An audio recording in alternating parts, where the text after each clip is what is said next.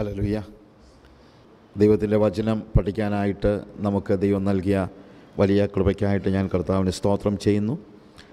നിങ്ങൾക്കറിയാവുന്നതുപോലെ നമ്മളിപ്പോൾ പഠിച്ചുകൊണ്ടിരിക്കുന്ന വേദഭാഗം വിശുദ്ധന്മാർക്ക്, നമ്മളെ യൂദായുടെ ലേഖനത്തിൻ്റെ 3-ാമത്തെ വാക്യത്തിൽ നിന്നാണ് പഠിച്ചത്. പ്രിയരെ, നമുക്ക് പൊതുവിലുള്ള രക്ഷയെക്കുറിച്ച് നിങ്ങൾക്ക് എഴുതുവാൻ സകല പ്രയത്നവും ചെയ്യുകയിൽ, പൊതുവിലുള്ള രക്ഷയെക്കുറിച്ച്. അപ്പോൾ അതാണ് നമ്മളിപ്പോൾ എംഫസൈസ് ചെയ്ത് പഠിച്ചതായ കാര്യം, കോമൺ സാൽവേഷൻ. എന്നാൽ ശരിക്കും യൂദാ പറയുന്നത്, ഞാൻ എഴുതാൻ ഉദ്ദേശിച്ചത് എന്താണെന്ന് ചോദിച്ചു കഴിഞ്ഞാൽ ഈ കോമൺ സാൽവേഷനെ കുറിച്ചാണ്. അത് വളരെ ഡിലിജൻ്റായിട്ട് എഴുതാൻ ഉദ്ദേശിച്ചു, ജാഗ്രതയോടുകൂടെ എഴുതുവാൻ ഉദ്ദേശിച്ചു. എന്നാൽ അത് എഴുതാനെല്ലാം പ്ലാൻ ചെയ്തപ്പോൾ എനിക്ക് മനസ്സിലായി ഒരു വലിയ പോരാട്ടത്തെക്കുറിച്ചും കൂടെ എഴുതണം. അതെന്താണെന്ന് ചോദിച്ചു കഴിഞ്ഞാൽ, വിശുദ്ധന്മാർക്ക് ഒരിക്കലായി ഫലമേൽപ്പിക്കപ്പെട്ടിരിക്കുന്ന വിശ്വാസത്തിന് വേണ്ടി പോരാടേണ്ടതിൻ്റെ ആവശ്യകതയെക്കുറിച്ച് പ്രബോധിപ്പിച്ചെഴുതാൻ ആവശ്യമെന്ന് എനിക്ക് തോന്നി. അപ്പോൾ രണ്ടും അത്യാവശ്യമാണ്. പൊതുവിലുള്ള രക്ഷയെക്കുറിച്ച്, കോമൺ സാൽവേഷൻ, അതിനെക്കുറിച്ചുള്ള ഒരു തിരിച്ചറിവ് നിങ്ങൾക്കുണ്ടാകണം. അതുകൊണ്ടാണല്ലോ അവിടെ പറഞ്ഞിരിക്കുന്നത്, അത് നിങ്ങളെ അറിയിക്കാൻ, നിങ്ങളെ പഠിപ്പിക്കുവാൻ വളരെ ഡിലിജൻ്റായിട്ട്, ജാഗ്രതയോടുകൂടെ നിങ്ങളെ പഠിപ്പിക്കാനായിട്ട് ഞാൻ ആഗ്രഹിച്ചു. അപ്പം നമ്മളും ഈ ദൈവത്തിൻ്റെ രക്ഷയെക്കുറിച്ച്, ദൈവത്തിൻ്റെ ഉപദേശത്തെക്കുറിച്ച്, രക്ഷയുടെ ഉപദേശത്തെക്കുറിച്ച് വളരെ ജാഗ്രതയോടുകൂടെ പഠിക്കണം. എന്താണ് രക്ഷിക്കപ്പെടുക എന്ന് പറഞ്ഞാൽ എന്താണ് അവിടെ സംഭവിക്കുന്നത്, ഇതൊക്കെ നമ്മൾ പഠിക്കണം.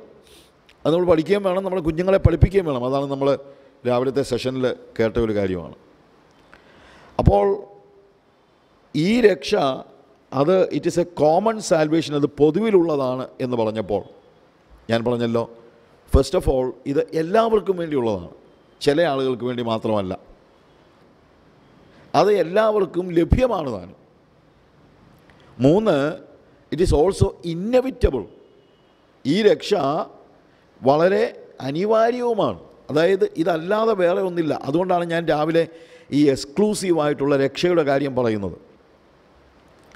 പ്രാണവായുവായിട്ട് നമുക്ക് ആകെ ലഭിച്ചിരിക്കുന്നത് ഓക്സിജൻ മാത്രമാണ്.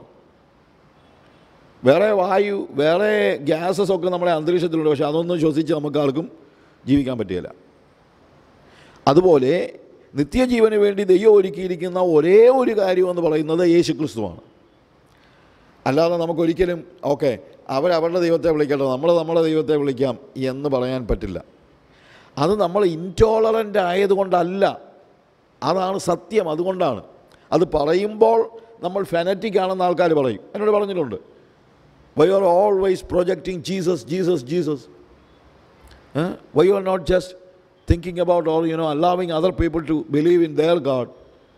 അപ്പോൾ ഞാൻ പറയുന്നത്, അതിപ്പം ഹീലിയം ശ്വസിക്കുന്നതിൻ്റെ കാര്യം പറഞ്ഞതുപോലെ ഉള്ളൂ. ഒരുത്തം പറയുകയാണ് എല്ലാം ഗ്യാസ് അല്ലേ, ഇനിയിപ്പോൾ ഓക്സിജൻ തന്നെ ശ്വസിക്കണമെന്ന് എത്ര നിർബന്ധം, ഹീലിയം ആണെങ്കിൽ എന്താ പ്രശ്നം? പക്ഷേ ഹീലിയം ശ്വസിച്ചാൽ നമ്മൾ ചത്തുപോകും. അതറിയാവുന്നത് കൊണ്ട് സങ്കടത്തോടു കൂടിയായി പറയുന്നതല്ലാതെ ദേഷ്യം കൊണ്ട് പറയുന്നതല്ല. ഡിസ്ക്രിമിനേഷൻ ഇല്ല. എല്ലാവരും ഓക്സിജൻ ശ്വസിക്കണമെന്ന് പറയുമ്പോൾ നമ്മൾ ഒരു ഡിസ്ക്രിമിനേഷൻ നടത്തുന്നില്ല അവിടെ. എവ്രിബഡി, ഇത് എല്ലാവർക്കും വേണ്ടിയുള്ളതാണ്, അല്ലാതെ ചില ആളുകൾക്ക് വേണ്ടിയുള്ളതല്ല, ചില ജാതികൾക്ക് വേണ്ടിയുള്ളതല്ല. വേദപുസ്തകത്തിൽ അങ്ങനത്തെ യാതൊരു വ്യത്യാസവുമില്ല. വേദപുസ്തകത്തിൽ ഒരു ജാതിയേ ഉള്ളൂ, മനുഷ്യൻ. സകല മനുഷ്യവർഗത്തിൻ്റെയും രക്ഷയ്ക്ക് വേണ്ടിയാണ് യേശു ക്രിസ്തു ക്രൂശിൽ മരിച്ചത്. സകല മനുഷ്യർക്കും രക്ഷാകരമായ ദൈവകൃപ ഉദിച്ചുവല്ലോ. ഇത് സകല മനുഷ്യർക്കും, അല്ലാതെ ചില ആളുകൾക്കല്ല, സകല മനുഷ്യർക്കും. ആർക്കാണ് ഈ രക്ഷ ആവശ്യമായിരിക്കുന്നത്? സകല മനുഷ്യർക്കും. അതുകൊണ്ട് ഇത് പൊതുവിലുള്ള രക്ഷയാണ്. 2, ഈ രക്ഷ പൊതുവിലുള്ളതാണ്, എല്ലാവർക്കും അവൈലബിളാണ്. ഇതേ ഉള്ളു മാർഗം. ഓക്സിജൻ മാത്രമേ പ്രാണവായുവായിട്ടുള്ളൂ എന്നുള്ളത് പറയുമ്പോൾ തന്നെ ഓക്സിജൻ ദൈവം എല്ലാവർക്കും അവൈലബിളാക്കി വെച്ചിരിക്കുകയാണ്. ഓക്സിജൻ എങ്ങാനും വില കൊടുത്ത് വാങ്ങിക്കേണ്ടി വന്നായിരുന്നിടത്തെ ഗതി നമ്മളൊന്ന് ആലോചിച്ചില്ല. ഒരു ദിവസത്തേക്കെങ്ങാനും ഓക്സിജൻ വാങ്ങിക്കുന്നത് തന്നെ നമുക്കറിയാം. ജീവിതകാലം മുഴുവൻ ഓക്സിജൻ നമ്മൾ പൈസ കൊടുത്ത് വാങ്ങിക്കുകയായിരുന്നെങ്കിൽ നമുക്ക് ആർക്കെങ്കിലും ജീവിക്കാൻ പറ്റുമായിരുന്നു. അതുകൊണ്ട് കർത്താവ് എന്ത് ചെയ്തു? It is available for everybody. അത് ദൈവം എല്ലാവർക്കും അവൈലബിളാക്കി. ഇതുപോലെ യേശു ക്രിസ്തുവിലുള്ള രക്ഷ വിലയില്ലാത്തതുകൊണ്ട്, ഓക്സിജന് വിലയില്ലാത്തത് കൊണ്ടാണെന്ന് ആർക്കും പറയാൻ പറ്റില്ല. ഓക്സിജന് വിലയില്ലേ, ചെന്ന് വാങ്ങിക്കണം, എന്നാലും അറിയാൻ വിലയുണ്ടോ ഇല്ലയോ എന്ന്. പക്ഷേ ആ വിലയേറിയ ഓക്സിജൻ അന്തരീക്ഷത്തിൽ ദൈവം എന്ത് ചെയ്തിരിക്കുകയാണ്? ഫ്രീ ആയിട്ട് തന്നിരിക്കുകയാണ്. ഫ്രീ ആയിട്ട് തരുന്നതിനൊക്കെ വിലയില്ലെന്ന് നമുക്കൊരു ചിന്തയുണ്ട്. പക്ഷേ ഫ്രീ ആയിട്ട് തരുന്നതിന് വിലയില്ലെന്നല്ല, വില കൊടുക്കാൻ പറ്റാത്തത് കൊണ്ടാണ് ഫ്രീ ആയിട്ട് തരുന്നത്. ഓക്സിജൻ വില കൊടുത്ത് വാങ്ങിക്കണമായിരുന്നെങ്കിൽ ഒരു മനുഷ്യനും ജീവിക്കാൻ കഴിയില്ലെന്ന് അറിഞ്ഞതുകൊണ്ട് കർത്താവ് പറഞ്ഞു, ദൈവം പറഞ്ഞു ഓക്കെ എന്നാൽ പിന്നെ എല്ലാവരും ഫ്രീ ആയിട്ട് എടുത്തു. ഇതുപോലെ യേശുക്രിസ്തുവിലൂടെയുള്ള രക്ഷ എന്ന് പറയുന്നത് വിലയില്ലാത്തതല്ല. വിലയില്ലാത്തതായതുകൊണ്ടല്ല ഇത് സൗജന്യമായി തരുന്നത്. വില കൊടുത്ത് വാങ്ങിക്കുവാൻ ആർക്കും കഴിയാത്തത് കൊണ്ട് അവനതിനെ സൗജന്യമായി നൽകി എന്ന് മാത്രമേ ഉള്ളൂ. അത് ദൈവത്തിൻ്റെ കൃപയാണ്. അതുകൊണ്ടാണ് പറയുന്നത് സകല മനുഷ്യർക്കും രക്ഷാകരമായ ദൈവകൃപ ഉദിച്ചുവല്ലോ. കൃപയുടെ സൂര്യനാണ് നമ്മൾ കാൽവറി ക്രൂശിൽ കാണുന്നത്. നീതി സൂര്യനാണവൻ, സംശയമൊന്നുമില്ല. യേശു കർത്താവ് നീതി സൂര്യനാണ്. അവൻ വരുന്നു, നീതി സൂര്യനായ കർത്താവ് വരുന്നുണ്ട്. നീതിയോടെ രാജ്യം ഭരിക്കുവാൻ കർത്താവ് വരുന്നുണ്ട്. പക്ഷേ യേശു കർത്താവിൻ്റെ ഒന്നാമത്തെ വരവ് നീതിയുടെ, of course righteousness is there, God is righteous, നീതിയുണ്ട്, is A just God. പക്ഷേ ആ നീതിക്കും അപ്പുറത്ത് അവൻ കരുണയുമായിട്ട് വന്നു. കാൽവറി ക്രൂശിൽ നീതിയുടെ സൂര്യൻ ഉദിച്ചായിരുന്നെങ്കിൽ നമുക്കാർക്കും ചെന്ന് നീതീകരിക്കപ്പെടാൻ കഴിയത്തില്ലായിരുന്നു. പക്ഷേ അവിടെ ഉദിച്ചത് എന്താണ്? കൃപ. അതുകൊണ്ടാണ് അവിടെ പറയുന്നത് സകല മനുഷ്യർക്കും രക്ഷാകരമായ ദൈവകൃപ ഉദിച്ചുവല്ലോ. പ്രിയമുള്ളവരെ, ആ കാൽവറിയുടെ ക്രൂശിൽ യേശു കർത്താവ് ചൊരിഞ്ഞ കൃപയാണ് നമ്മുടെ രക്ഷയ്ക്ക് നിദാനമായി തീർന്നത് എന്നുള്ളത് നമ്മൾ മറന്നു പോകല്ലേ. അപ്പോൾ ഈ യൂണിവേഴ്സൽ ആയിട്ട് അല്ലെങ്കിൽ ഈ കോമൺ സാൽവേഷൻ അത് എല്ലാവർക്കും ഉള്ളതാണ്, എല്ലാവർക്കും അവൈലബിളാണ്, എല്ലാവർക്കും ഇന്നവിറ്റബിളുമാണ്. കാര്യം വേറെ ഒന്നുമില്ല, എക്സ്ക്ലൂസീവാണ്. എന്ന് തന്നെയല്ല അത് ശക്തിയുള്ളതാണ്, എല്ലാവരെയും രക്ഷിക്കുവാൻ ശക്തിയുള്ളതാണ്. ഏത് റിസോഴ്സിൻ്റെയും പ്രത്യേകത കുറച്ച് കഴിയുമ്പോൾ, ഉപയോഗിച്ച് കഴിയുമ്പോൾ ആ റിസോഴ്സ് തീർന്നുകൊണ്ടിരിക്കും അല്ലേ. നമ്മൾ പറയുമല്ലോ ആറ്റിക്കളഞ്ഞാലും അളന്ന് കളയണമെന്ന്. എന്താണെന്ന് ചോദിച്ചു കഴിഞ്ഞാൽ കൊടുത്തോണ്ടേ അല്ലെങ്കിൽ ചെയ്തുകൊണ്ടിരുന്ന് കഴിഞ്ഞാൽ നാച്ചുറലി എന്ത് സംഭവിക്കും? എത്ര ധനികനാണെങ്കിലും കുറച്ച് കഴിയുമ്പോൾ അത് വേൺ ഔട്ടാകും. പക്ഷേ യേശുവിൻ്റെ ക്രൂശിലെ രക്ഷയുടെ പ്രത്യേകത അത് വിശ്വസിക്കുന്ന ഏവനും രക്ഷയ്ക്കായി ദൈവശക്തിയാകുന്നു. പോൾ പറയുകയാണ് സുവിശേഷത്തെക്കുറിച്ച് എനിക്ക് ലജ്ജയില്ല, അത് വിശ്വസിക്കുന്ന ഏവനും, ആദ്യം യഹൂദനും പിന്നെ യവനനും രക്ഷയ്ക്കായി ദൈവശക്തിയാകും. It is A power of salvation, power to save people from there since. എത്ര പേരുടെയാ? 1 കോടിയോ 10 കോടിയോ 1000 കോടിയോ അല്ല. എത്ര ജനങ്ങൾ ഭൂമിയിൽ ഉണ്ടായിട്ടുണ്ടോ അവർക്കെല്ലാവർക്കും ആവശ്യമായ വീണ്ടെടുപ്പ് നൽകിയാലും യേശുവിൻ്റെ രക്തത്തിലൂടെയുള്ള വീണ്ടെടുപ്പ് റിസോഴ്സ് തീർന്നു പോകത്തില്ല, തീർന്നു പോകാത്ത. അതുകൊണ്ടാണ് അത് സകല മനുഷ്യർക്കുമുള്ളതാണ്, വിശ്വസിക്കുന്ന ഏവനും അത് രക്ഷയ്ക്കായി ദൈവശക്തിയാകുന്നു. നിങ്ങൾക്ക് ഉറപ്പുണ്ട് നിങ്ങളുടെ പാപങ്ങളെ മോചിക്കുവാൻ യേശുവിൻ്റെ രക്തം മതിയായതാണ്. There is power in the blood of Jesus. And that power, ആ സോഴ്സ് ഒരിക്കലും തീർന്നു പോകുന്ന സോഴ്സ് അല്ല. ആരും ചിന്തിക്കരുത് 2000 വർഷമായിട്ട് എല്ലാവരെയും ഇങ്ങനെ രക്ഷിച്ചുകൊണ്ടൊക്കെ ഇരിക്കുകയല്ലേ, ഇപ്പോൾ ആ രക്തത്തിന് വില കുറഞ്ഞെന്ന് ആരും ചിന്തിക്കരുത്. It has the power. അതുകൊണ്ട് അപ്പോൾ പറയുന്നത്, ഞാൻ പറഞ്ഞല്ലോ, ഞാൻ പ്രസംഗിക്കുന്ന സുവിശേഷം വ്യാജമരുന്നല്ല. ആരെന്നെങ്കിൽ എനിക്ക് ലജ്ജിക്കേണ്ടി വന്നേനെ. ആരോടെങ്കിലുമൊക്കെ സുവിശേഷം പറഞ്ഞിട്ട് അയാളൊളിവിൽ അത് അക്സെപ്റ്റ് ചെയ്തിട്ട് നരകത്തിൽ പോയാൽ, ക്യാൻസറിന് ഞാനൊരു മരുന്ന് ഒരാൾക്ക് പറഞ്ഞു കൊടുത്തു, ഞാൻ പറഞ്ഞ ഉദാഹരണം ഓർക്കണം. ക്യാൻസറിന് ഞാനൊരാൾക്കൊരു മരുന്ന് പറഞ്ഞു കൊടുത്തു, അത് കഴിച്ചു കഴിഞ്ഞ് 2 ആഴ്ച കഴിയുമ്പോൾ അയാൾ മരിച്ചു പോയി കഴിഞ്ഞാൽ പിന്നെ അവരുടെ വീട്ടുകാരുടെ മുമ്പിൽ എനിക്ക് ലജ്ജയാണ്. ഞാൻ ചെല്ലുമ്പോഴേ അവരെന്നെ ഓടിച്ചു വിടും. കാര്യം അത് വ്യാജമരുന്നായിരുന്നു, അതുകൊണ്ട് രക്ഷയൊന്നും ഉണ്ടായില്ല. പക്ഷേ സുവിശേഷം അങ്ങനല്ല. നിങ്ങൾ സുവിശേഷം പറഞ്ഞ ഒരാൾ അക്സെപ്റ്റ് ചെയ്താൽ ആ വ്യക്തി വീണ്ടെടുക്കപ്പെട്ട സ്വർഗത്തിൽ ക്രിസ്തുവിനോട് കൂടെ ജീവിക്കും, അവന് നിത്യജീവൻ ലഭിക്കുമെന്നുള്ളത് 101% ഉറപ്പുള്ള കാര്യമാണ്. എന്നിട്ട് പോൾ പറയുക, എനിക്ക് ലജ്ജയൊന്നുമില്ല, കാര്യം എനിക്ക് ലജ്ജിക്കേണ്ടി വരത്തില്ല. ഞാൻ പ്രസംഗിച്ച സുവിശേഷം ഒരാൾ സ്വീകരിച്ചാൽ അയാൾ രക്ഷിക്കപ്പെടും, അത് രക്ഷയ്ക്കായി ദൈവശക്തിയായി ആകുന്നു. It's A common salvation. It is available for everybody. It is inevitable for everybody. And it has got the power to save everybody. അവനെ കൈക്കൊണ്ട് അവൻ്റെ നാമത്തിൽ വിശ്വസിക്കുന്ന ഏവർക്കും ദൈവമക്കളാകുവാൻ അവൻ അധികാരം കൊടുത്തു. യേശു കർത്താവിൻ്റെ രക്തത്തിൻ്റെ ശക്തി ഒരു കാലഘട്ടത്തിലും തീർന്നു പോകത്തില്ല. അതുകൊണ്ട് ഒരു കാരണവശാലും നമ്മൾ ലജ്ജിക്കേണ്ടി വരികയില്ല എന്നുള്ളത് നമ്മൾ മനസ്സിലാക്കണം. എന്നാൽ ഈ പൊതുവിലുള്ള രക്ഷ അത് യേശു കർത്താവ് കാൽവരി ക്രൂശിൽ മരിച്ചപ്പോൾ സകലർക്കും അവൈലബിളായി എന്ന് ഉള്ളതേ ഉള്ളൂ. അത് നമ്മൾ ഓരോരുത്തരും സ്വന്തമാക്കണം. നമ്മളത് സ്വന്തമാക്കിയില്ലെങ്കിൽ ഇത് പ്രയോജനമില്ല.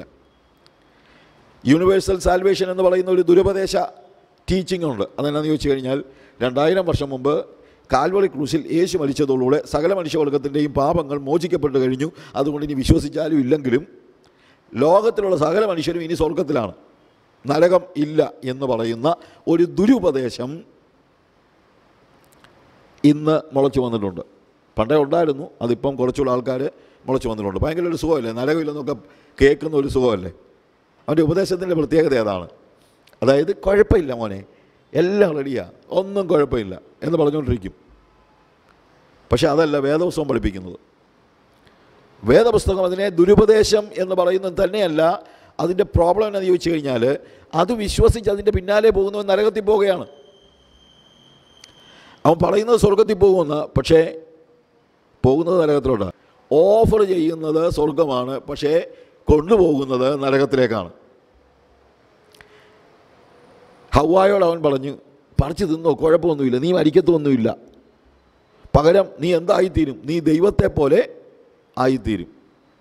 അവൻ പറഞ്ഞത് എന്താണ്? ഈ പഴം പറിച്ചു തിന്നാൽ നീ ദൈവത്തെ പോലെ ആകും. പക്ഷെ ആയതാരെ പോലെ? സാത്താനെ പോലെ. ഞാൻ പറഞ്ഞാൽ മനസ്സിലാക്കണം. Basically Satan is an accuser. ഈ പഴം പറിച്ചു തിന്ന് അന്നേരം തൊട്ട് ആദാമും ഹവ്വായും അന്യോന്യം അക്യൂസ് ചെയ്യുക. അവൻ്റെ അക്യൂസർ, അവൻ പിശാചിനെ പോലായി. പക്ഷേ പിശാച് ഒരിക്കലും വന്നിട്ട് പറയില്ല, പറിച്ച് തിന്നോ മക്കളെ, ഇത് നല്ലതാ, നീ ഇത് തിന്നാൽ എന്നെ പോലെ ആകുമെന്ന് പറയുമോ? ഇല്ല. ഇതുപോലാണ് ദുരുപദേശക്കാരൻ. ദുരുപദേശക്കാരൻ നിങ്ങളെ നരകത്തിൽ കൊണ്ടുപോകണം. അതിനുവേണ്ടി അവൻ ഓഫർ ചെയ്യുന്നത് സ്വർഗമാണ്. എന്തോ ചെയ്താലും കുഴപ്പമില്ല, നരകമില്ല, അതുകൊണ്ട് നേരെ അങ്ങ് സ്വർഗത്തിൽ പോകുന്നൊരു ദുരുപദേശക്കാരൻ പറയുമ്പോൾ അവൻ നിങ്ങളെ നന്നാക്കാൻ വേണ്ടി പറയുന്നതല്ല, നിങ്ങളെ നരകത്തിൽ കൊണ്ടുപോകാൻ പറയുന്നതാണ്. അവൻ പിശാചിൻ്റെ ഏജൻ്റാണ്, അതിന് സംശയമൊന്നുമില്ല. അതുകൊണ്ട് 2000 വർഷം മുമ്പ് കാൽവറി ക്രൂശിൽ യേശു കർത്താവ് മരിച്ചതോടെ സകല മനുഷ്യവർഗവും രക്ഷിക്കപ്പെട്ട് കഴിഞ്ഞു എന്ന് പറയുന്നത് ശരിയല്ല. പക്ഷേ എല്ലാവർക്കും രക്ഷ സാധ്യമായി തീർന്നു. ഞാൻ എൻ്റെ പല മെസ്സേജസിൽ പറഞ്ഞിട്ടുള്ളൊരു ഉദാഹരണമുണ്ട്. ഞാൻ 11 വർഷം മുമ്പ് മൊസാംബിക്കിൽ ചെല്ലുമ്പോൾ അതിൻ്റെ ക്യാപിറ്റൽ മപ്പൂട്ടോയാണ്. പക്ഷേ ഞാൻ താമസിച്ചത്, ഇപ്പോഴും ഞാൻ ചെന്നാൽ കൂടുതൽ സമയം താമസിക്കുന്നത് സെംബേസിയ എന്ന് പറയുന്ന ഒരു പ്രോവിൻസിലാണ്. ഡേവിഡ് ലിവിങ്സ്റ്റണൊക്കെ അവിടെ താമസിച്ചിട്ടുണ്ട്. അപ്പോൾ മപ്പൂട്ടോയിൽ നിന്ന് സെംബസിയായിക്ക് പോകുമ്പോൾ ഇടയ്ക്ക് വലിയൊരു നദിയുണ്ട്, സെംബസി, റിവർ സാംബസി. ഈ റിവർ സാംബസിയുടെ മുകളിലൊന്നും പാലമില്ല ഞാൻ ചെല്ലുമ്പോൾ. അതുകൊണ്ട് സെംബസിയായിലേക്ക് ഒരാൾക്ക് പോകണമെങ്കിൽ ഒന്നുകിൽ കപ്പലൊക്കെ പോകുന്ന നദിയാണ്, അതുപോലെ വലിയ നദിയാണ്. അപ്പോൾ കപ്പലേ പോകാം, അല്ലെങ്കിൽ പിന്നെ ഫ്ലൈറ്റേ പോകാം. പക്ഷെ നടന്നു പോകാൻ കഴിയില്ല, ആക്സസ് ഇല്ല. ഇപ്പോൾ സെംബസിയായിലുള്ളവർക്ക് മപ്പൂട്ടോയ്ക്ക് പോകാനായിട്ട് ആക്സസ് ഇല്ല. അങ്ങനെ ഇരിക്കെ ഞാനവിടെ ചെന്ന് കുറച്ചു കാലം കഴിഞ്ഞപ്പോൾ സെംബസിയ റിവറിൻ്റെ മുകളിൽ കൂടെ ഒരു പാലം പണിതു. പാലം പണിത് കഴിഞ്ഞപ്പോൾ ഇപ്പോൾ പാലത്തെ കൂടെ നമുക്ക് മപ്പൂട്ടോയ്ക്ക് പോകാം. ഇപ്പം മപ്പൂട്ടോയ്ക്ക് ആക്സസ് ഉണ്ട്. പക്ഷേ പാലം പണിതത് കൊണ്ട് സെംബസിയായിലുള്ളവരെല്ലാം മപ്പൂട്ടോയിൽ ചെന്നെന്നാണോ അതിൻ്റെ അർത്ഥം? അല്ല. പാലം പണിതത് കൊണ്ട് സെംബസിയായിലുള്ള ആർക്കും ഇപ്പോൾ മപ്പൂട്ടോയ്ക്ക് പോകാം. പക്ഷേ പോകണമെങ്കിൽ ഈ പാലത്തെ കൂടെ കയറണം. ഞാൻ പറഞ്ഞ വ്യത്യാസം മനസ്സിലാക്കണം. യേശു കർത്താവ് 2000 വർഷങ്ങൾക്ക് മുമ്പ് കാൽവറി ക്രൂശിൽ മരിച്ചതുകൊണ്ട് സകല മനുഷ്യവർഗത്തിൻ്റെയും പാപങ്ങൾക്ക് പരിഹാരമായി ദൈവത്തോട് നമുക്കിപ്പോൾ ആക്സസ് ഉണ്ട്, നമുക്ക് കയറി ചെല്ലാം. പക്ഷേ ഇപ്പോഴും യേശു കർത്താവ് മരിക്കുന്നതിന് മുമ്പ് ദൈവത്തിനും എനിക്കും മധ്യത്തിൽ പാപത്തിൻ്റെ ഒരു വൻമതിലുണ്ടായിരുന്നു, എനിക്കങ്ങോട്ട് കയറാൻ പറ്റത്തില്ലായിരുന്നു. പക്ഷേ ഇപ്പോൾ ഈ മതിൽ യേശു കർത്താവിൻ്റെ രക്തത്താൽ ഉരുക്കപ്പെട്ടിരിക്കുകയാണ്. ഇപ്പോൾ അവിടെ മതിലില്ല, പകരം യേശുവിൻ്റെ രക്തം മാത്രമേ ഉള്ളൂ. ഇപ്പോഴും ദൈവം അവിടെയും ഞാൻ ഇവിടെയുമാണ്. യേശു മരിച്ചതുകൊണ്ട് എനിക്കിപ്പോൾ അക്കരെ ചെന്ന് കർത്താവിനെ കെട്ടിപ്പിടിക്കാമെന്നുള്ളത് ശരിയാണ്. പക്ഷേ ഇക്കരെ നിന്നതുകൊണ്ട് ഒരാൾ അക്കരെ ആകത്തില്ല. അക്കരെ ആകണമെങ്കിൽ നമ്മൾ നടന്നു പോകണം. നടക്കുമ്പോൾ നേരത്തെ പാപത്തിൻ്റെ മതിലായിരുന്നു, പോകാൻ പറ്റത്തില്ലായിരുന്നു. പക്ഷേ ഇപ്പോൾ പാപത്തിൻ്റെ മതിലില്ല. പക്ഷേ യേശുവിൻ്റെ രക്തമുണ്ട്. ആ യേശുവിൻ്റെ രക്തത്തിലൂടെ കയറി അക്കരെ ചെന്നാൽ, വിശുദ്ധി പ്രാപിച്ച് അക്കരെ ചെന്നാൽ പിതാവായ ദൈവം നമ്മളെ കെട്ടിപ്പിടിക്കും. ഇപ്പോൾ ആക്സസ് ഉണ്ട്. അതുകൊണ്ടാണ് റോമാലേഖനം 5-ാം അധ്യായത്തിൽ വിശ്വാസത്താൽ നീതീകരിക്കപ്പെട്ടിട്ട് ഇപ്പോൾ നമുക്ക് ദൈവത്തോട് സമാധാനമുണ്ട്. നാം നിൽക്കുന്ന ഈ കൃപയിലേക്ക് നമുക്ക് അവൻ മുഖാന്തരം പ്രവേശനവും ലഭിച്ചിരിക്കുന്നു. യെസ്, പ്രവേശനം ലഭിച്ചിരിക്കുന്നു. പക്ഷേ കയറി പോകണം. യേശുവിൻ്റെ രക്തത്തിലൂടെ കയറി അങ്ങ് ചെല്ലണം. അല്ലാത്തവരിപ്പോഴും, ഞാൻ ചിലപ്പം ഓർക്കാറുണ്ട്, സമ്പസിയ ഒരു വലിയ ധനിക ഇതൊന്നുമല്ല. സമ്പസിയായിൽ ഒത്തിരി ഗ്രാമങ്ങളുണ്ട് നോർത്തേൺ മൊസാമ്പിക്കിൽ. സമ്പസിയായിലെ പല ആളുകളും ഇതുവരെ ഇവിടെ പാലം പണിതെന്നുള്ളത് കേട്ടിട്ട് പോലുമില്ല. പാവങ്ങളാണ്, പത്രമൊന്നും വായിക്കുന്നവരൊന്നുമല്ല. അപ്പോൾ അവനിങ്ങനൊരു പാലം ഉണ്ടെന്ന് പോലും അറിയില്ല. അവൻ സാമ്പസിയായി തന്നെയാണ്. പക്ഷേ നമ്മൾ ചെന്ന്, മോനെ ഇനിയിപ്പോൾ ഇവിടെ കിടക്കേണ്ട കാര്യമില്ല, നമുക്ക് മപ്പുട്ടോയ്ക്ക് പോകാമെന്ന് പറഞ്ഞ് പിടിച്ചുകൊണ്ട് പാലത്തെ കൂടെ കയറ്റി അക്കരെ കയറ്റിയാൽ അവൻ മപ്പുട്ടോയ്ക്ക് ചെല്ലും, അല്ലെങ്കിൽ ചെല്ലത്തില്ല. ഇതുപോലെയാണ് ദൈവവും മനുഷ്യനും തമ്മിലുള്ള പാലം യേശു ക്രിസ്തു പണിതു എന്ന് കേട്ടിട്ടില്ലാത്ത കോടിക്കണക്കിന് ആളുകൾ ലോകത്തിലുണ്ട്. അത് നമ്മൾ ചെന്ന് പറയണം. അതിനാണ് സുവിശേഷം അറിയിക്കുന്നത്. പിന്നെ പാലം വന്നു, എനിക്ക് പക്ഷേ ഇവിടെ തന്നെ കഴിഞ്ഞാൽ മതി എന്ന് ഒരുത്തം പറഞ്ഞാൽ നമ്മളിപ്പോൾ എന്തോ ചെയ്യാൻ പറ്റും? അങ്ങനെയുണ്ട്. യേശു കർത്താവിനോട് നമുക്ക് അക്കരെ ചെല്ലാമെന്ന് പറഞ്ഞാൽ, എനിക്ക് പോകണ്ട എന്നൊരാൾ പറഞ്ഞാൽ എന്ത് ചെയ്യും? അങ്ങനെയാണല്ലോ പലപ്പോഴും സംഭവിക്കുന്നത്. അങ്ങനെ പലരും പറയുന്നുണ്ട്, എനിക്ക് പോകണ്ട, എനിക്കിവിടെ കിടന്നാൽ മതി, എനിക്ക് ഈ പാപത്തിൽ കിടന്നാൽ മതി, എനിക്ക് വല്ലതും നന്നായിട്ട് സുഖിക്കണം എന്ന് പറഞ്ഞ് ഒരുത്തിനിവിടെ കിടന്നു കഴിഞ്ഞാൽ നമുക്കൊന്നും ചെയ്യാൻ പറ്റത്തില്ല. നമുക്ക് സങ്കടമുണ്ട്. എന്നാൽ ഈ യേശുവിൻ്റെ രക്ഷ ഞാൻ എൻ്റെ സ്വന്തമാക്കുന്നത്, സ്വർഗീയമായ രക്ഷ നമ്മൾ സ്വന്തമാക്കുന്നത് എങ്ങനെയാണെന്ന് ചോദിച്ചാൽ വിശ്വാസത്താലാണ്. എൻ്റേതാക്കുന്നത്. കർത്താവ് തൻ്റെ കൃപയാൽ കാൽവറി ക്രൂശിലെ മരണത്തിലൂടെ നമ്മുടെ രക്ഷ സാധ്യമാക്കി തീർത്തു. അത് എൻ്റേതാകണമെങ്കിൽ വിശ്വാസത്താലാണ്. അതുകൊണ്ടാണ് എഫേസ്യ ലേഖനത്തിൽ കൃപയാലല്ലോ വിശ്വാസം മൂലം നിങ്ങൾ രക്ഷിക്കപ്പെട്ടിരിക്കുന്നത് എന്ന് പറയുന്നത്. വിശ്വാസം മൂലം. It is not by faith, it is through faith, it is by grace. കൃപയാലാണ്. ആ കൃപ എൻ്റെ സ്വന്തമാക്കണമെങ്കിൽ ഞാൻ പറഞ്ഞു വിശ്വസിക്കണം. എന്താണ് വിശ്വാസം? രാവിലെ വന്ന് അറ്റൻഡ് ചെയ്തവർക്കറിയാം. വിശ്വാസം എന്ന് പറഞ്ഞു കഴിഞ്ഞാൽ ചരിത്രപരമായ അറിവുകളല്ല, ദൈവശാസ്ത്രപരമായ അറിവുകളുമല്ല. നമ്മൾ ചരിത്രത്തിലെ അറിവുകൾ നമ്മൾ വിശ്വസിക്കുന്നുണ്ട്. അതുപോലെ യേശു ക്രിസ്തുവിനെക്കുറിച്ചുള്ള ചരിത്രപരമായ അറിവുകൾ വിശ്വസിച്ചാൽ ഉടനെ ഒരാൾ രക്ഷിക്കപ്പെടുമെന്ന് ചിന്തിക്കരുത്. വേദപുസ്തകത്തിൽ യേശു ക്രിസ്തുവിൻ്റെ ചരിത്രം വിവരിച്ചിട്ടുണ്ട്. അത് മുഴുവൻ ഒരാൾ വിശ്വസിക്കുന്നു എന്ന് പറഞ്ഞുകൊണ്ട് അയാൾ രക്ഷിക്കപ്പെട്ടിട്ടില്ല. ചരിത്രത്തിലെ യേശുവിൻ്റെ പ്രവൃത്തികളെ ചരിത്രപരമായ അറിവ് ആയിട്ട് വിശ്വസിക്കുന്ന ആളുകൾ ലോകത്തിലെമ്പാടുമുണ്ട്. ആരാ വിശ്വസിക്കാത്തത്? പക്ഷെ ആ അറിവ് കൊണ്ട് ഒരാൾ രക്ഷിക്കപ്പെടുന്നില്ല. ഇനി ദൈവശാസ്ത്രപരമായ അറിവ് കൊണ്ടും ഒരാൾ വിശ്വസിക്കുന്നില്ല, അല്ലെങ്കിൽ ഒരാൾ രക്ഷിക്കപ്പെടുന്നില്ല. ദൈവശാസ്ത്രപരമായ അറിവെന്ന് ഞാൻ പറഞ്ഞത്, യേശു ക്രിസ്തു കാൽവറി ക്രൂശിൽ മരിച്ചപ്പോൾ മനുഷ്യവർഗത്തിൻ്റെ പാപങ്ങൾക്ക് പകരമായിട്ട് അവൻ മരിച്ചു, അടക്കപ്പെട്ടു, ഉയർത്തെഴുന്നേറ്റു, സ്വർഗത്തിലേക്ക് കരേറിപ്പോയി. അവൻ കാത്തിരിക്കുന്ന വിശുദ്ധന്മാർക്ക് വേണ്ടി രണ്ടാമത് വരുന്നു. ഇതെല്ലാം തിയോളജിക്കൽ അണ്ടർസ്റ്റാൻഡിങ്, ചരിത്രത്തിലെ തെളിവല്ല. ചരിത്രത്തിൽ യേശു കർത്താവ് വന്നു, മരിച്ചു, അടക്കപ്പെട്ടു, ഉയർത്തെഴുന്നേറ്റു എന്നുള്ളത് വരെ ചരിത്രത്തിലെ തെളിവുകളായിട്ട് നമുക്ക് പറയാം. ബാക്കിയുള്ളതെല്ലാം ദൈവശാസ്ത്രപരമായ അറിവുകളാണ്. അതും കൂടെ അങ്ങ് വിശ്വസിച്ചാലും, നമ്മൾ ചിന്തിക്കുന്ന അത്രയും കൂടെ വിശ്വസിക്കുകയാണെങ്കിൽ നമ്മൾ രക്ഷിക്കപ്പെടുന്നത് അല്ല. വിശ്വാസം എന്ന് പറയുന്നത് എന്താണെന്ന് ഞാൻ പറഞ്ഞു, രാവിലെ പറഞ്ഞു, കണക്ഷനാണ്. എന്ത്? ഒരു പൈപ്പിലെ ടാപ്പ്, നമ്മുടെ അടുക്കളയിലെ ടാപ്പിൽ വെള്ളം വരുന്നത് ഭിത്തിക്കകത്തുനിന്ന് വരുന്നതല്ല. അത് ഒരു ഓവർ ഹെഡ് ടാങ്കുമായിട്ടോ ഒരു റിസർവോയറുമായിട്ടോ കണക്റ്റ് ചെയ്യപ്പെട്ടിരിക്കുകയാണ്. ആ കണക്ഷനിൽ ഉള്ളതുകൊണ്ട് റിസർവോയറിലെ വെള്ളം ഇങ്ങോട്ട് ഒഴുകി വരികയാണ്. അതുപോലെ യേശു കർത്താവ് കാൽവറി ക്രൂശിൽ നമുക്ക് വേണ്ടി നേടിത്തന്ന രക്ഷ, കൃപയാൽ ലഭിക്കുന്ന രക്ഷ, അത് എൻ്റെ സ്വന്തമാക്കണമെങ്കിൽ ആ യേശുവിനോട് ഞാൻ എന്ത് ചെയ്യണം? കണക്റ്റഡ് ആകണം. വ്യക്തിപരമായി കണക്റ്റഡ് ആകണം. പേഴ്സണൽ എൻകൗണ്ടർ ഉണ്ടാകണം. പേഴ്സണൽ റിലേഷൻ ഉണ്ടാകണം. അതാണ് ഫെയ്ത്ത് എന്ന് പറയുന്നത്. ഫെയ്ത്ത് എന്ന് പറയുന്നത് കണക്ഷനാണ്. അല്ലാതെ ഫെയ്ത്ത് എന്ന് പറയുന്നത് ബിലീഫ് അല്ല, ഹിസ്റ്റോറിക്കൽ ഫാക്ട്സ് വിശ്വസിക്കുന്നതല്ല. Theological facts വിശ്വസിക്കുന്നതല്ല. വിശ്വാസം എന്ന് പറയുന്നത് യേശുവായിട്ട് ലിങ്ക്ഡ് ആവുകയാണ്. ലിങ്ക്ഡ് ആയിക്കഴിഞ്ഞാൽ എന്താ സംഭവിക്കുന്നത്? യേശുവിൻ്റെ നീതി എന്നിലേക്ക് ഒഴുകും. എൻ്റെ പാപം അവൻ ഏറ്റെടുത്തു, അവൻ്റെ നീതി എനിക്ക് തന്നു. അത് എൻ്റെ സ്വന്തമാക്കണമെങ്കിൽ കണക്ഷൻ നടക്കണം. കണക്ഷൻ ഇല്ലെങ്കിൽ ഒഴുകത്തില്ല. എൻ്റെ മരണം അവൻ ഏറ്റെടുത്തു, അവൻ്റെ ജീവൻ എന്നിലേക്ക് ഒഴുകുകയാണ്. ഒഴുകണമെങ്കിൽ കണക്ടർ ഉണ്ടായിരിക്കണം, കണക്ഷൻ കറക്റ്റായിരിക്കണം. പ്രിയമുള്ളവരെ, അതാണ് ശരിക്കും ഫെയ്ത്ത് എന്ന് പറയുന്നത്. ആ ഡോക്ട്രിൻ ഓഫ് ഗ്രേസ്, അത് ശരിക്കും ദൈവം കൃപയാൽ കൊണ്ടുവന്നതാണ്. കൃപയാൽ രക്ഷ സാധ്യമായി.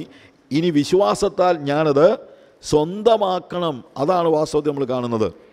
സകല മനുഷ്യർക്കും രക്ഷാകരമായ ദൈവകൃപ ഉദിച്ചുവല്ലോ.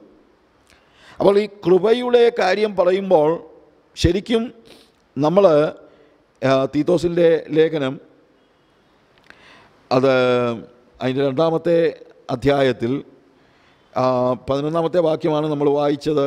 സകല മനുഷ്യർക്കും രക്ഷാകരമായ ദൈവകൃപ ഉദിച്ചുവല്ലോ. 12-ാമത്തെ വാക്യത്തിൽ നാം ഭാഗ്യകരമായ പ്രത്യാശയ്ക്കായിട്ടും മഹാദൈവവും നമ്മുടെ രക്ഷിതാവുമായ യേശുക്രിസ്തുവിൻ്റെ തേജസ്സിൻ്റെ പ്രത്യക്ഷതയ്ക്കായും കാത്തുകൊണ്ട്.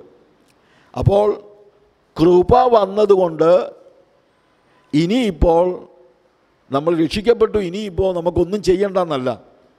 ഈ കൃപ നമ്മളെ കൊണ്ടുപോകുന്നത് എങ്ങോട്ടാണ്? ഭാഗ്യകരമായ ഒരു പ്രത്യാശയിലേക്കാണ്. എന്താണ് ഭാഗ്യകരമായ പ്രത്യാശ? മഹാദൈവവും നമ്മുടെ രക്ഷിതാവുമായ യേശുക്രിസ്തുവിൻ്റെ തേജസ്സിൻ്റെ പ്രത്യക്ഷത. അതാണ് ശരിക്കും എന്ത്?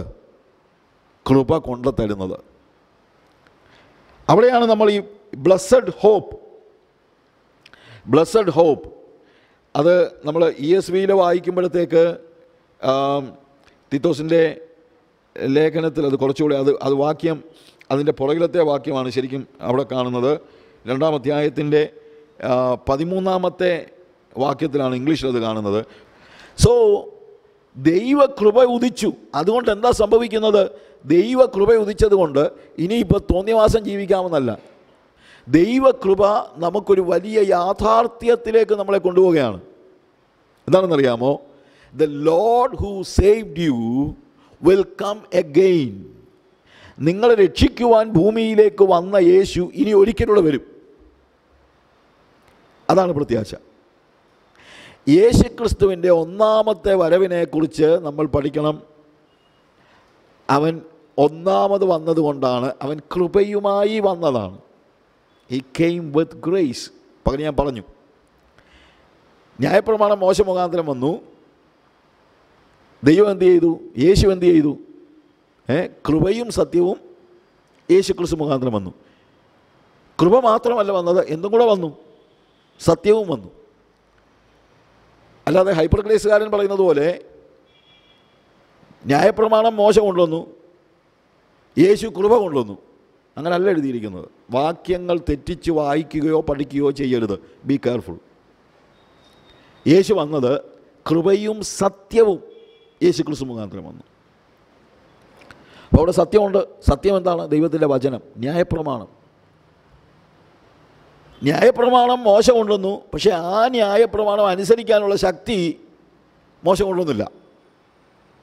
അനുസരിക്കാനുള്ള ന്യായപ്രമാണം കൊണ്ടുവന്നു, പക്ഷേ അത് അനുസരിക്കാനുള്ള ശക്തി ഇല്ലായിരുന്നു. പക്ഷേ യേശു കർത്താവ് ന്യായപ്രമാണത്തോടൊപ്പം എന്തുകൂടെ കൊണ്ടുവന്നു? കൃപയും കൂടെ കൊണ്ടുവന്നു. അതാണ് യേശുവിൻ്റെ പ്രത്യേകത. എന്നിട്ട് പറഞ്ഞു, ഈ ന്യായപ്രമാണം അനുസരിച്ച് നീ ജീവിക്കണം. കാര്യം യേശുവിൻ്റെ 1-ാമത്തെ വരവ് എനിക്ക് രക്ഷ കൊണ്ടുവന്നു. അവൻ കൃപ കൊണ്ടുവന്നതാണ്, അവൻ്റെ കൃപ. ഓക്കെ.